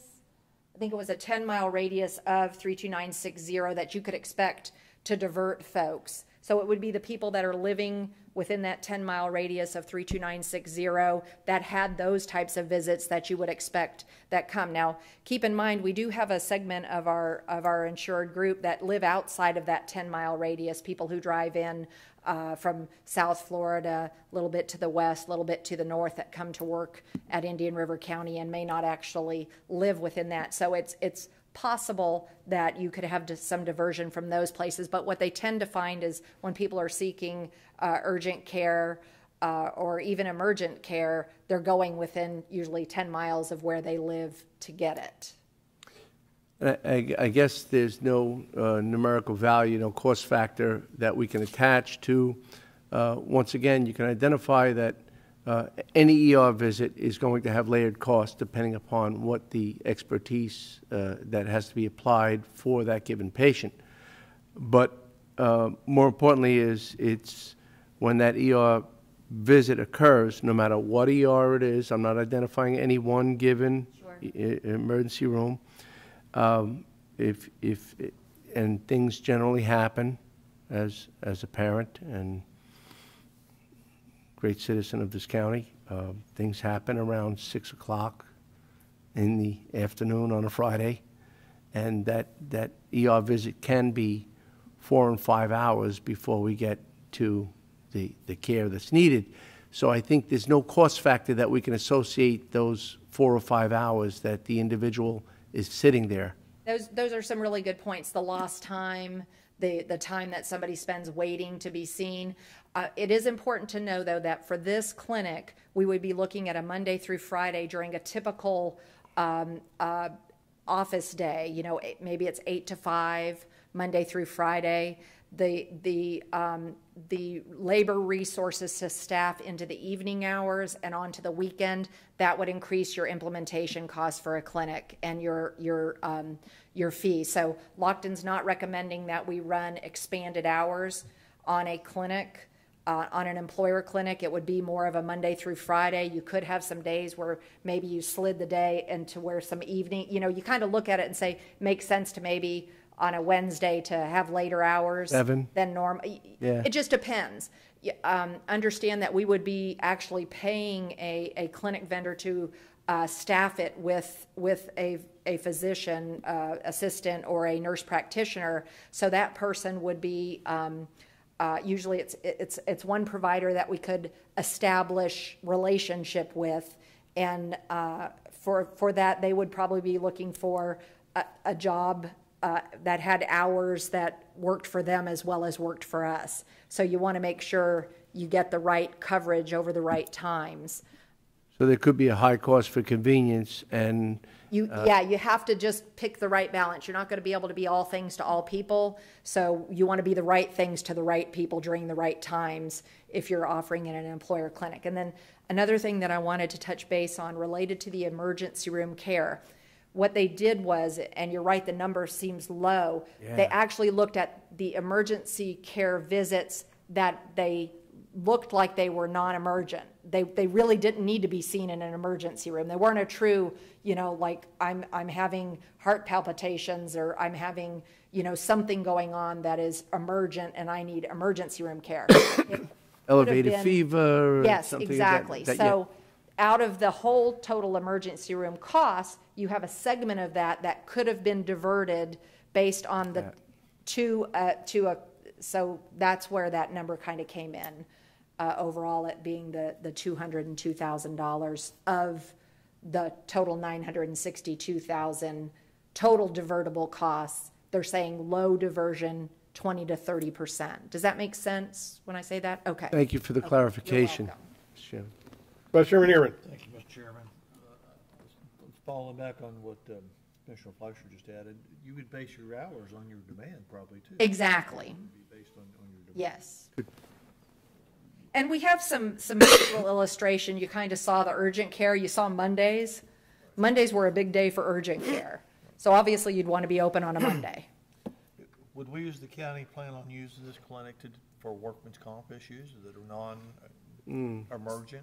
So Jason and I have had some conversations about this, and for an employer clinic from a health center and a wellness center, I think what would make sense is that initial care that somebody could go to the clinic and get assessed and then routed into the workers' comp network if needed. But if it was care that could be delivered and it made sense to do so in the clinic setting, like a couple of stitches or something like that, and get bandaged up and go on, you don't have to go any further. But for true workers' comp case management, that would be outside of the clinic. Okay. I mean, because the goal is here, let's get people back to work. Exactly. Most employees do want to get back to work. Right. Something they don't want to do. Drug testing, what about drug testing? I would not envision this being a place for drug testing because that's kind of a separate, you have to go through certain certifications to be a lab that falls under that. It just doesn't make sense to me to do that. And then there can be a negative connotation with the drug testing, and I think it would work against the whole, yeah. I was just asking. Right. Entry-level physicals, say for new firefighters, sheriffs, deputies, things like that, entry-level physicals. You know, it would just depend on the nature of the physical and what type of subject matter expert you would need. The minimum required by the state in every. We could look at that, but we wouldn't want to take away the opportunity to service the members on the chronic conditions and the wellness and those types of things. So it really would depend on what your volume would be and whether that would take up slots that you could be potentially impacting your diversion. So what I mean by that is those costs don't go to our health plan today for the doctor's visits, you know, the physicals and things like that. It's kind of a separate account that it's paid out of for those kind of physicals. So if the intent is to open up this clinic to the insured members and potentially divert cost from the health plan to a more savings in a clinic setting, and to help people manage their chronic conditions to keep those costs down, I don't know that the employer physicals would be the place that you'd want them to sit in the clinic. It just depends. You could potentially do it, but I don't know if it would be. I would think it's something you need to look at. You started by that. To me, you're starting a wellness program right there with that. Right. Right on their thing. Normally, the physicals required by the state are minimal. Right. You know, it's not like you have to, do X-rays. You may have to do EKGs, blood testing, things like that. But they're minimal. But I mean, my idea in this also is to not only to have a wellness center for people and have the relationships which we want to get. It's also to save us money, no matter whether we're doing it on the end or we're doing it on the beginning in some way. So it's certainly something that could be. My question is, we're looking at those things, some of these type things that we send out of, basically doing them in-house, let's call it, for. Right, and if it made sense to do so and didn't work against us on the other goals, I think it could certainly be something that we looked at. I don't want to overthink this. I want to provide, if we're going to do it, I want to make sure we're providing a good product for our employees and something they have confidence in. Right. That's what's important to me, because it will never be successful if we don't do it right and they don't have confidence in it. Right. And we wasting our time and our money if we can't establish that from the very beginning. I think it's got potential. I think I'd like to hear more of what everybody says up here, or fellow commissioners, what the county administrator says, and that's all I have for now. I may have other questions later. Anyone down here? Commissioner Adams? Susan? Okay. Commissioner Russ? Yes, thank you for the information. It appears to me that this is a very high-cost experiment for which there is not necessarily a high demand. You can build it and they cannot come. And I just view this as too high risk, frankly, financially. That's from my perspective. But I do appreciate the information. I am not in favor of this. Commissioner Adams? Yeah. I appreciate the information. I appreciate you guys going through the process to bring this all back. I know it's been long. and we've had multiple conversations on it. I think that, from the perspective of healthcare costs and insurance costs, it continues to go up. So we need to start looking at ways to cap it or, as you say, divert people into preventative areas where some of those higher cost chronic illnesses, we are able to provide other options so it doesn't get to the point of hospitalization or emergency care. What kind of stuck out to me in the presentation was the amount of people that are using urgent care. That number, that percentage, and I scrolled past the page. So anyway, it was was significantly higher than what the average or what the expectation should be. And I think that speaks to one of the issues that we need to look at addressing from an insurance perspective is how do we get people into wellness type programs or getting them used to regular checkups, going to the doctor on a more regular basis instead of when it is an emergency. Mm-hmm. And are they doing that because they don't have a comfortable place to go or they don't have a regular practitioner, or is it because of the cost? So if a clinic is somehow able to help keep those costs down, then I would sincerely believe over time you're going to see those uses of urgent care and those emergency surgeries and those types of things come down. And as I recall from prior conversations, those were really some of the drivers behind our insurance rates going up, was those larger surgeries and those larger chronic illnesses that needed specific medication and medication that you would then have to take over time forever and ever. Not to say that seeing a doctor regularly prevents all of that, but it certainly helps create an atmosphere of wellness and health and healthy living that helps prevent some of these issues later in life. So for me, I think that there are some positive notes in what you've brought to us. I think with any decision that we make, there's going to be drawbacks and there's going to be an element of the unknown. Is it going to save us money? Is it not going to save us money? We don't really know until we get in and see what an RFP might bring our way. But I do know that if we don't do anything, then the numbers the cost is going to continue to go up, and we're just going to kind of sit here and wring our hands without any options. And correct me if I'm wrong, Mr. Chair, but if we did put something out for an RFP, it doesn't necessarily mean that we would have to accept it. I'll defer to Dylan, but I believe a proposal is different than a request for a bid. Yeah, I mean, you could reject all bids. I mean, we could, the board could be dissatisfied with what the costs are, or, the proposals that came in. So we could put something out for an RFP and see what comes back, and if it's not something that we think at that point is viable, we could decide not to move forward. Yeah, I mean, I think generally the intent, if you're doing an RFP, is that you're planning to move forward with something, but it can certainly happen that what we get does not satisfy what we think would be the need. So let's say, the estimated cost was $600,000 or $700,000 a year ongoing. If we got one proposal and it was for $2 million a year, well, that's a completely different scenario, and we don't have to award to anyone just because we move forward with an RFP. So my preference would be to move forward with an RFP and see what we come back with. At this point, I think it is something that we need to continue to explore. I understand that there is, we're just not sure, so I can't speak for my other commissioners, but I do feel, and in my experience and what I've talked with other organizations and agencies that have kind of gone this route, is over time, the savings, as people get used to using the clinic, the savings starts adding up.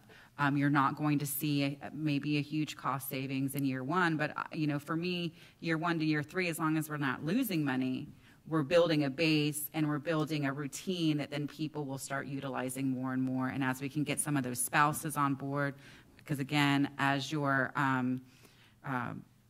memo reflected, a lot of the cost is borne through that spousal aspect as well. So that is my not short 2 cents. Maybe it's like 17 cents. But anyway, that's my input. Thank you, Commissioner Adams. Commissioner Fleischer? I totally concur. Again, in some jurisdictions, clinics have been developed. They have failed. And in some jurisdictions, clinics are the way to go for the employees. It's as simple as that. I think it depends upon patient load, patient confidence, and availability, as well as marketing. And again, Commissioner Ehrman brought up, on the testing thing. Yeah, that would be a big no. That would not build confidence. That would not build a relationship. And as far as looking at any liabilities, maybe that could be the first step, and then referred to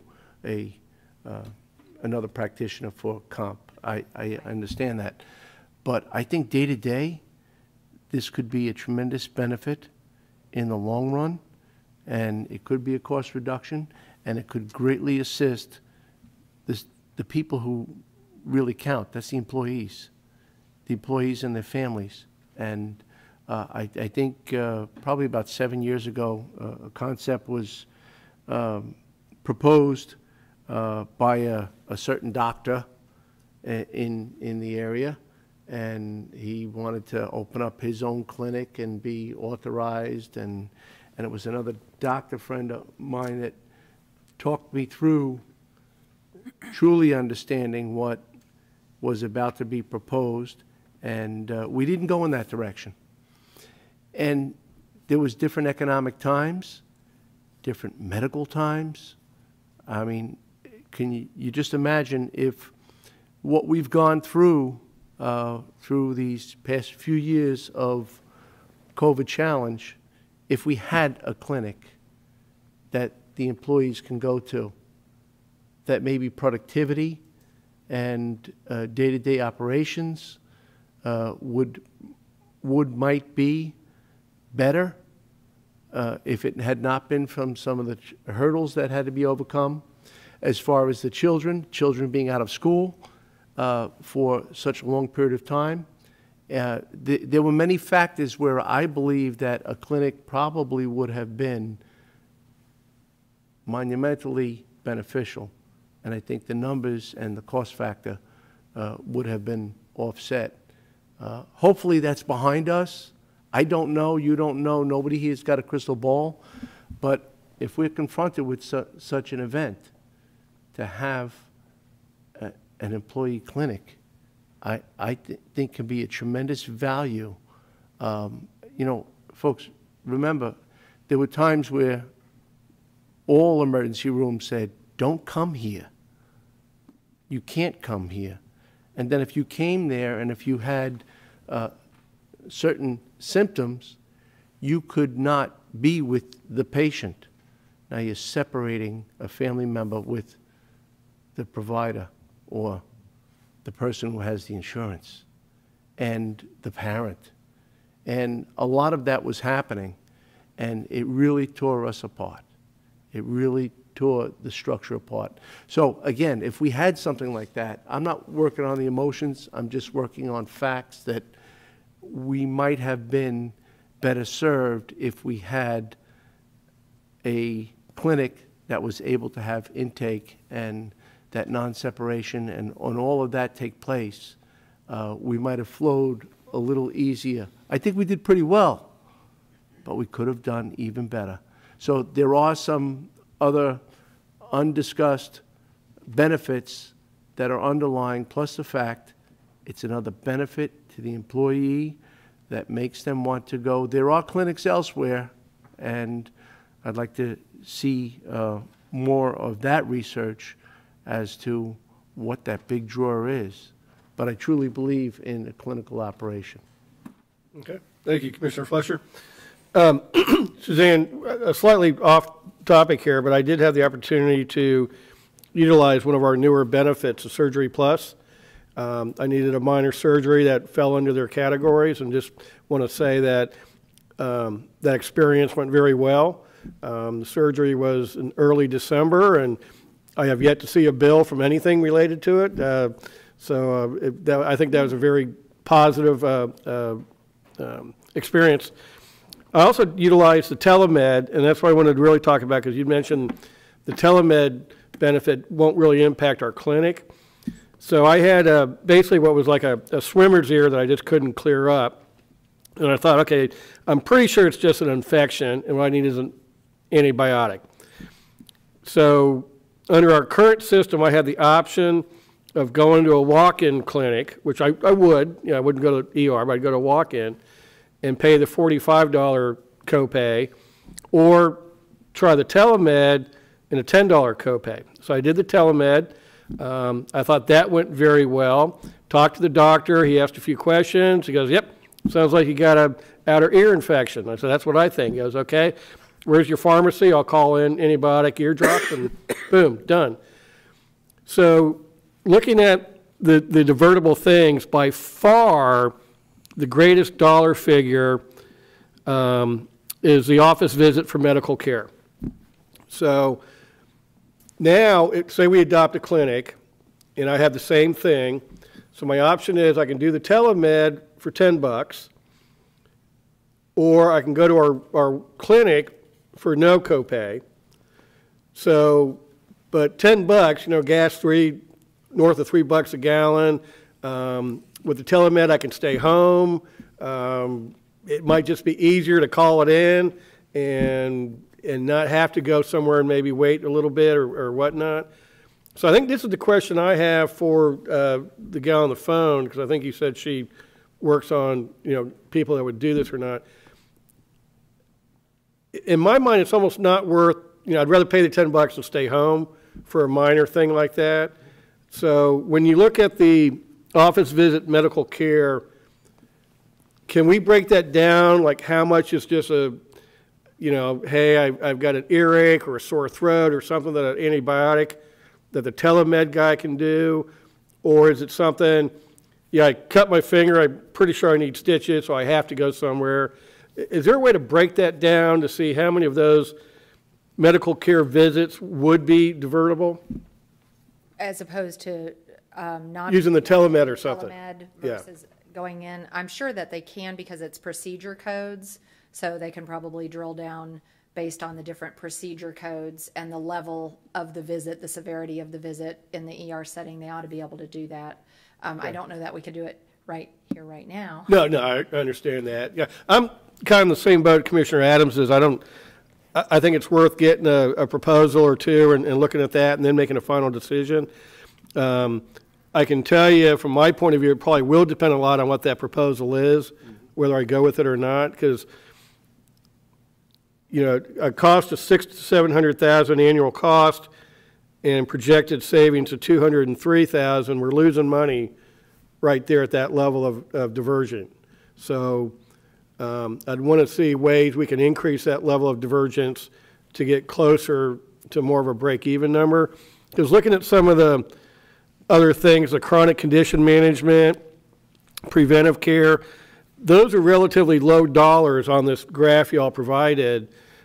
And it's that office visit for medical care, that's the big gorilla driving most of the savings. So I'd really like to see how we can make sure that those cases really go to the clinic to try to drive up that diversion rate. Right. And, you know, the interesting thing is the real opportunity is with the chronic conditions.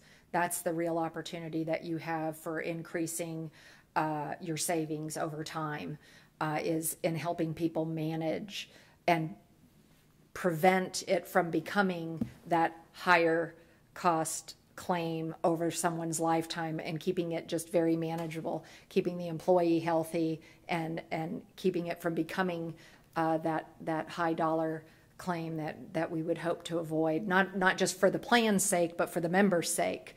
You don't want anyone to have to go through that. So, and it was interesting, the whole part of the telemedicine visit, there's great value for that, and it's great convenience. But one of the things that happens when somebody actually goes into the clinic setting is they have to have a few things done. The blood pressure, right, it's a big one.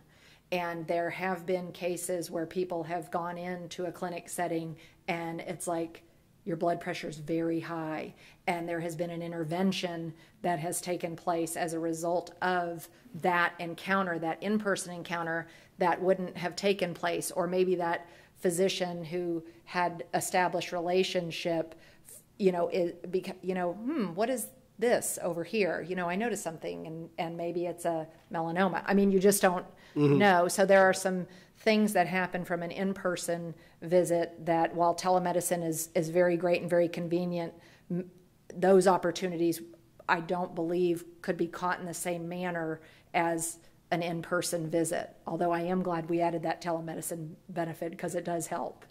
So on the chronic condition management, I don't think it's any secret that I had a heart attack back in 2012. So I have cholesterol medication and blood pressure and obviously a stent. So would that be considered a chronic condition? Potentially, yes. So yes, I would think instead of going to my cardiologist, would you be saying I'd go to the clinic person instead? No, basically the clinic would be helping with keeping you on track. In other words, maybe you go there for the annual wellness, just a wellness from the health clinic, and they just make sure that you're compliant with everything that your cardiologist has told you, and just another layer of support to help encourage that compliance with the treatment plan that's been established for you. Whereas for some folks, they get a treatment plan established, and then compliance goes off to the, they fall off, and they never go anywhere until they have something that happens that requires they go somewhere, and the lights are going and they're being transported somewhere. So what you hope to do is to get it before it becomes that very serious thing. So, so right now I see my cardiologist about 3 times a year. And just me personally, I don't feel like I need to go see anyone else because he's checking me 3 times a year. He does an EKG every year. Every couple of years I do a nuclear stress test, things like that. So I don't know if I would go to the clinic for an annual exam. Yeah, I'm just saying me personally, unless there was something, unless there's a benefit to do that. So, it might be something we have to look at. Hey, you do an annual exam, the county, you get a $50 or another vacation day, or some kind of incentive for somebody like me, because I'm going regular. I get checked, and I feel like I'm monitored very closely. To go to that clinic just for an annual exam. Right, and because you're already taking care of that for yourself, right. You probably wouldn't be in the number of the opportunity okay. that we have. The opportunity is the individual who may have something and they have no idea they have it, right. and they really aren't going and getting their numbers checked, and then it becomes that silent thing that we've heard about that can happen over time that can end up changing somebody's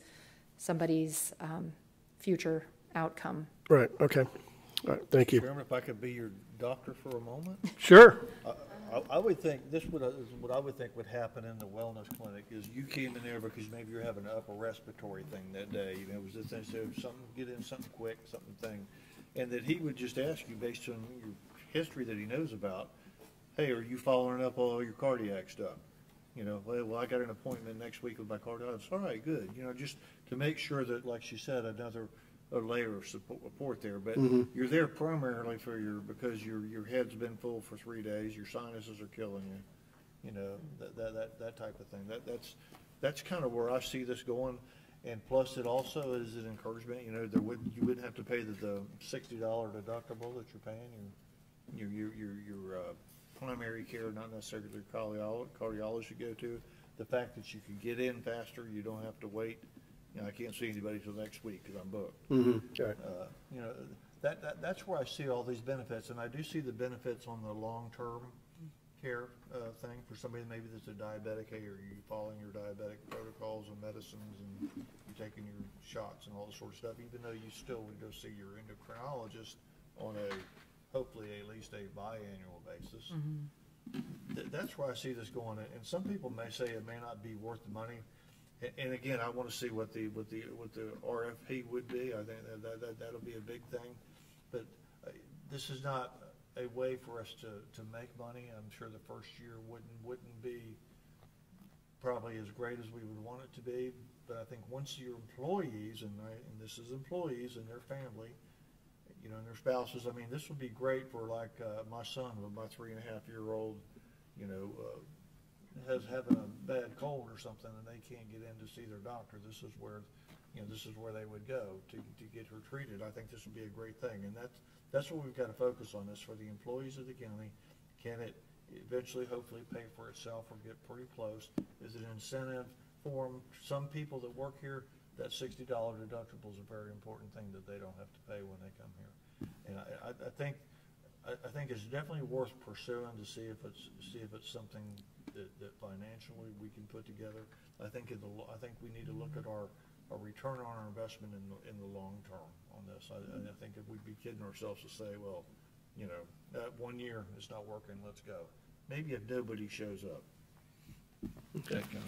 So staff is asking whether to go out for an RFP. So commissioners, what's your pleasure here? Mr. Chair, I'd be happy to make a motion that we go out and pursue an RFP and bring that back. Okay. Second. All right, we have a motion from Commissioner Adams, second by Commissioner Flesher. Any further discussion? Seeing none, all in favor signify with aye. Aye. Aye. Any opposed? I'm opposed. That motion passes 4-1 with Commissioner Moss opposed. Thank you. And thank you for coming, Jacqueline. Commissioners, we can either take a quick break here or we have just a couple more items and we can soldier on. What's the pleasure of the board? Soldier on. Soldier on? Hop on down. Up on down. Okay. All right. We will move on to the county attorney item, the Florida Development Finance Corp. Consent Resolution. Mr. Reingold. Thank you very much, and good afternoon. The Florida Development Finance Corporation issues tax-exempt bonds to finance projects with an economic development benefit in the state of Florida. In 2013, the county entered into an ILA which authorized the FDFC to operate within Indian River County, but that the board had retained through that resolution the ability to consent to any particular projects that the FDFC would benefit or would finance in Indian River County. So we've received a proposal. No Petro Eco District is seeking assistance from the FDFC for a production plant to capture, clean, and convert landfill gas into a pipeline-grade transportation fuel. You've heard about this item previously through some of our SWID discussions.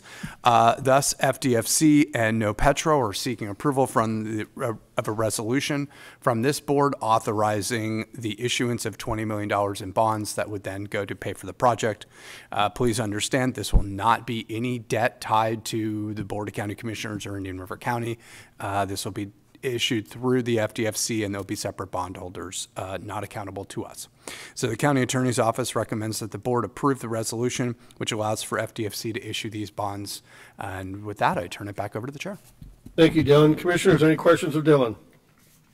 If there is no questions, I'm happy to see this project getting off the ground and moving forward, so I would be happy to move approval. Make second.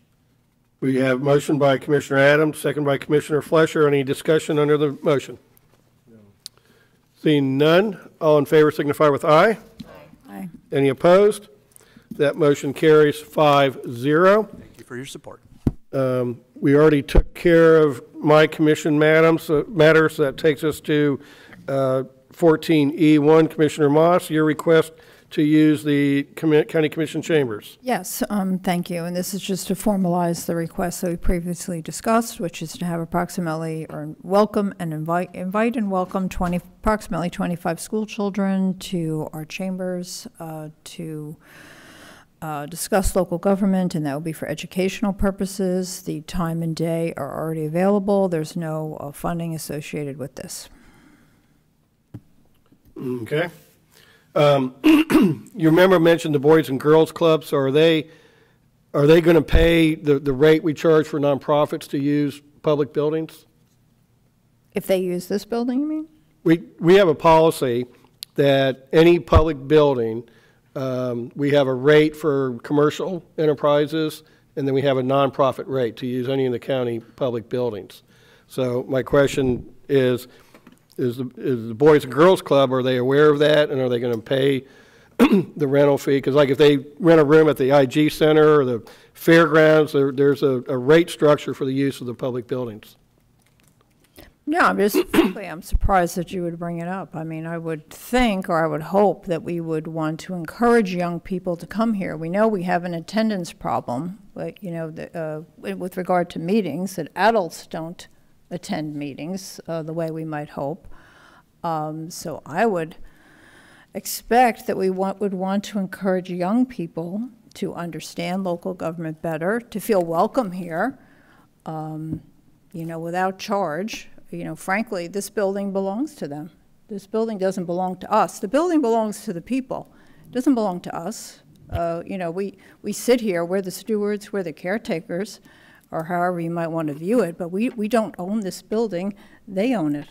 And I wouldn't charge them, I wouldn't charge school children to walk in here for an hour to talk about local government. I think, frankly, I'm sadly surprised. Well, the reason we have the policy is so that we don't get inundated by a flood of nonprofits wanting to come in here and use the chambers. I realize it's for the children, if we had a flood of school children, I'd be very happy. Well, I'm not talking about nonprofits. You remember we go back to the CARES Act, we had, what, 900 nonprofits listed here, you know? So if we don't charge a fee to one nonprofit, how can we charge a fee to another nonprofit if they want to use the building? That funding didn't even get used. The nonprofits, that funding did not even get used. Okay, but I'm just saying we had over 900 nonprofits in this county, and I don't want all 900 to be coming, hey, we want to come use the county chambers for free.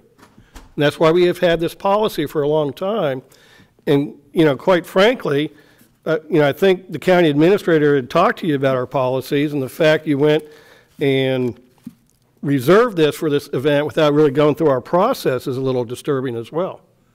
I mean, we have procedures, we have policies, and, you know, we should all follow them and not go off rogue and do something that is against our policies.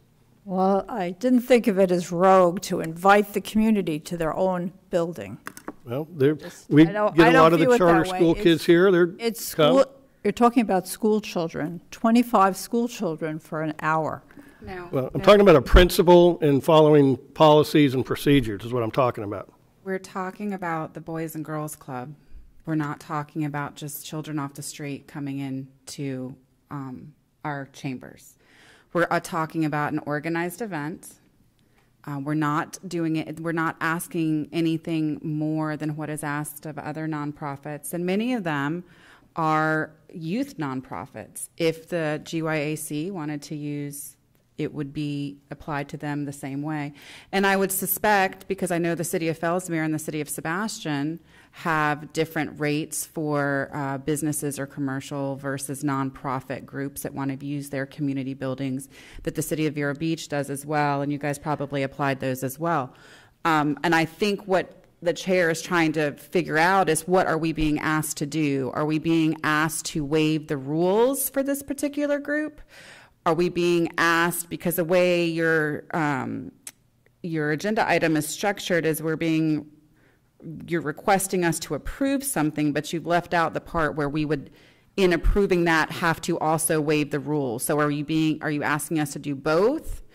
Because based on your comments, it seems like you have not spoken to the Boys and Girls Club about the fact that they would need to pay for the use of the facility.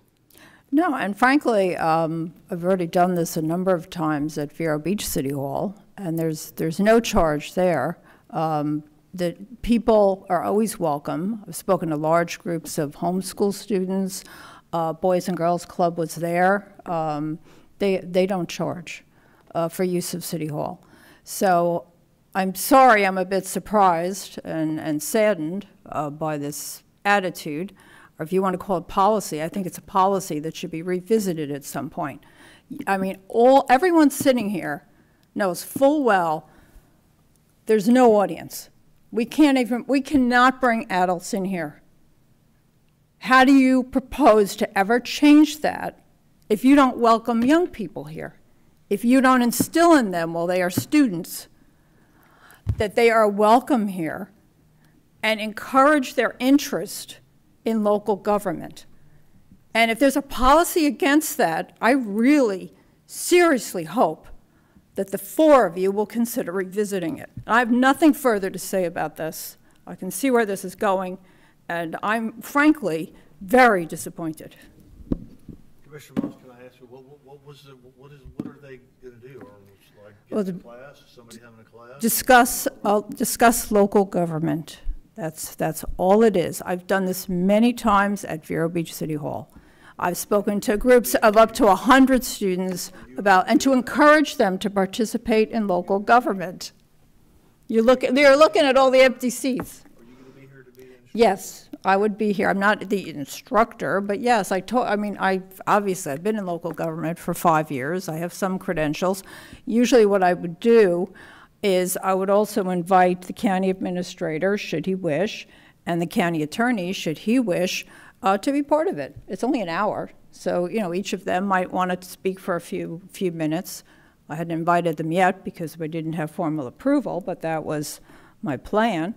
It gives the school children not only encouragement to participate, but also part of it is to think about government as a career opportunity. Perhaps someday they'll want to run for office, perhaps someday they'd want to be a county attorney or a county administrator, and hearing about, well, you could be very inspiring, you could be. So it gives you the opportunity, it gives you the opportunity to inspire. Correct. So let me ask you a question. And welcome them. When I was with the city of Fellsmere as the mayor, I was asked by the elementary school on a yearly basis to come to the elementary school and talk to the 4th and 5th graders about civics, government, being the mayor, and what that entails. I know Joel Tyson, as the mayor now, has always been asked by the Sebastian High School to come and talk to them. So is this your event, or is this the Boys and Girls Club event? And let me clarify, did you ask them to come here, or did they call you to speak to them? They asked if they could come here. They asked me. Okay, so typically... But yes, I go out to the schools too. Typically in that type of situation, it would be the chair of the organization or the mayor or that ceremonial figurehead who would be representing the group and giving that discussion. And so I'm just a little confused as to how you've ended up being that person.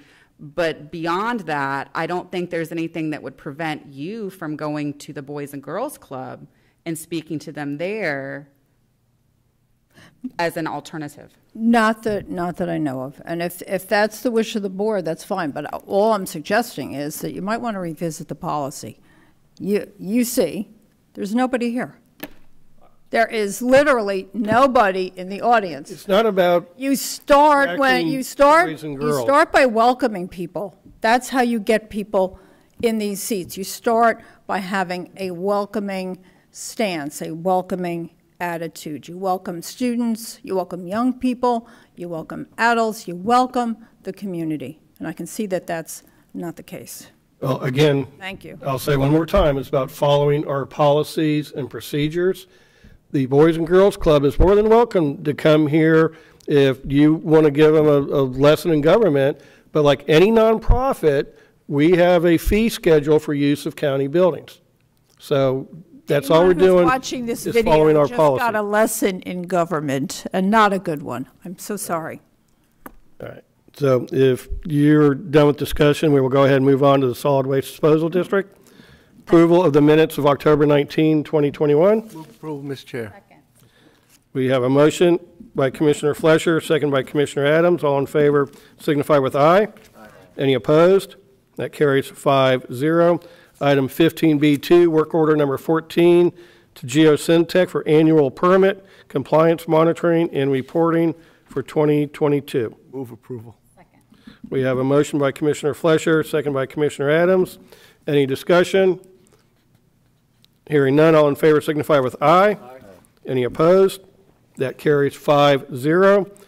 And the final item is amendment number 1 to work order number 44 to Kimley Horn for the landfill gas flare skid improvements and pipeline extension.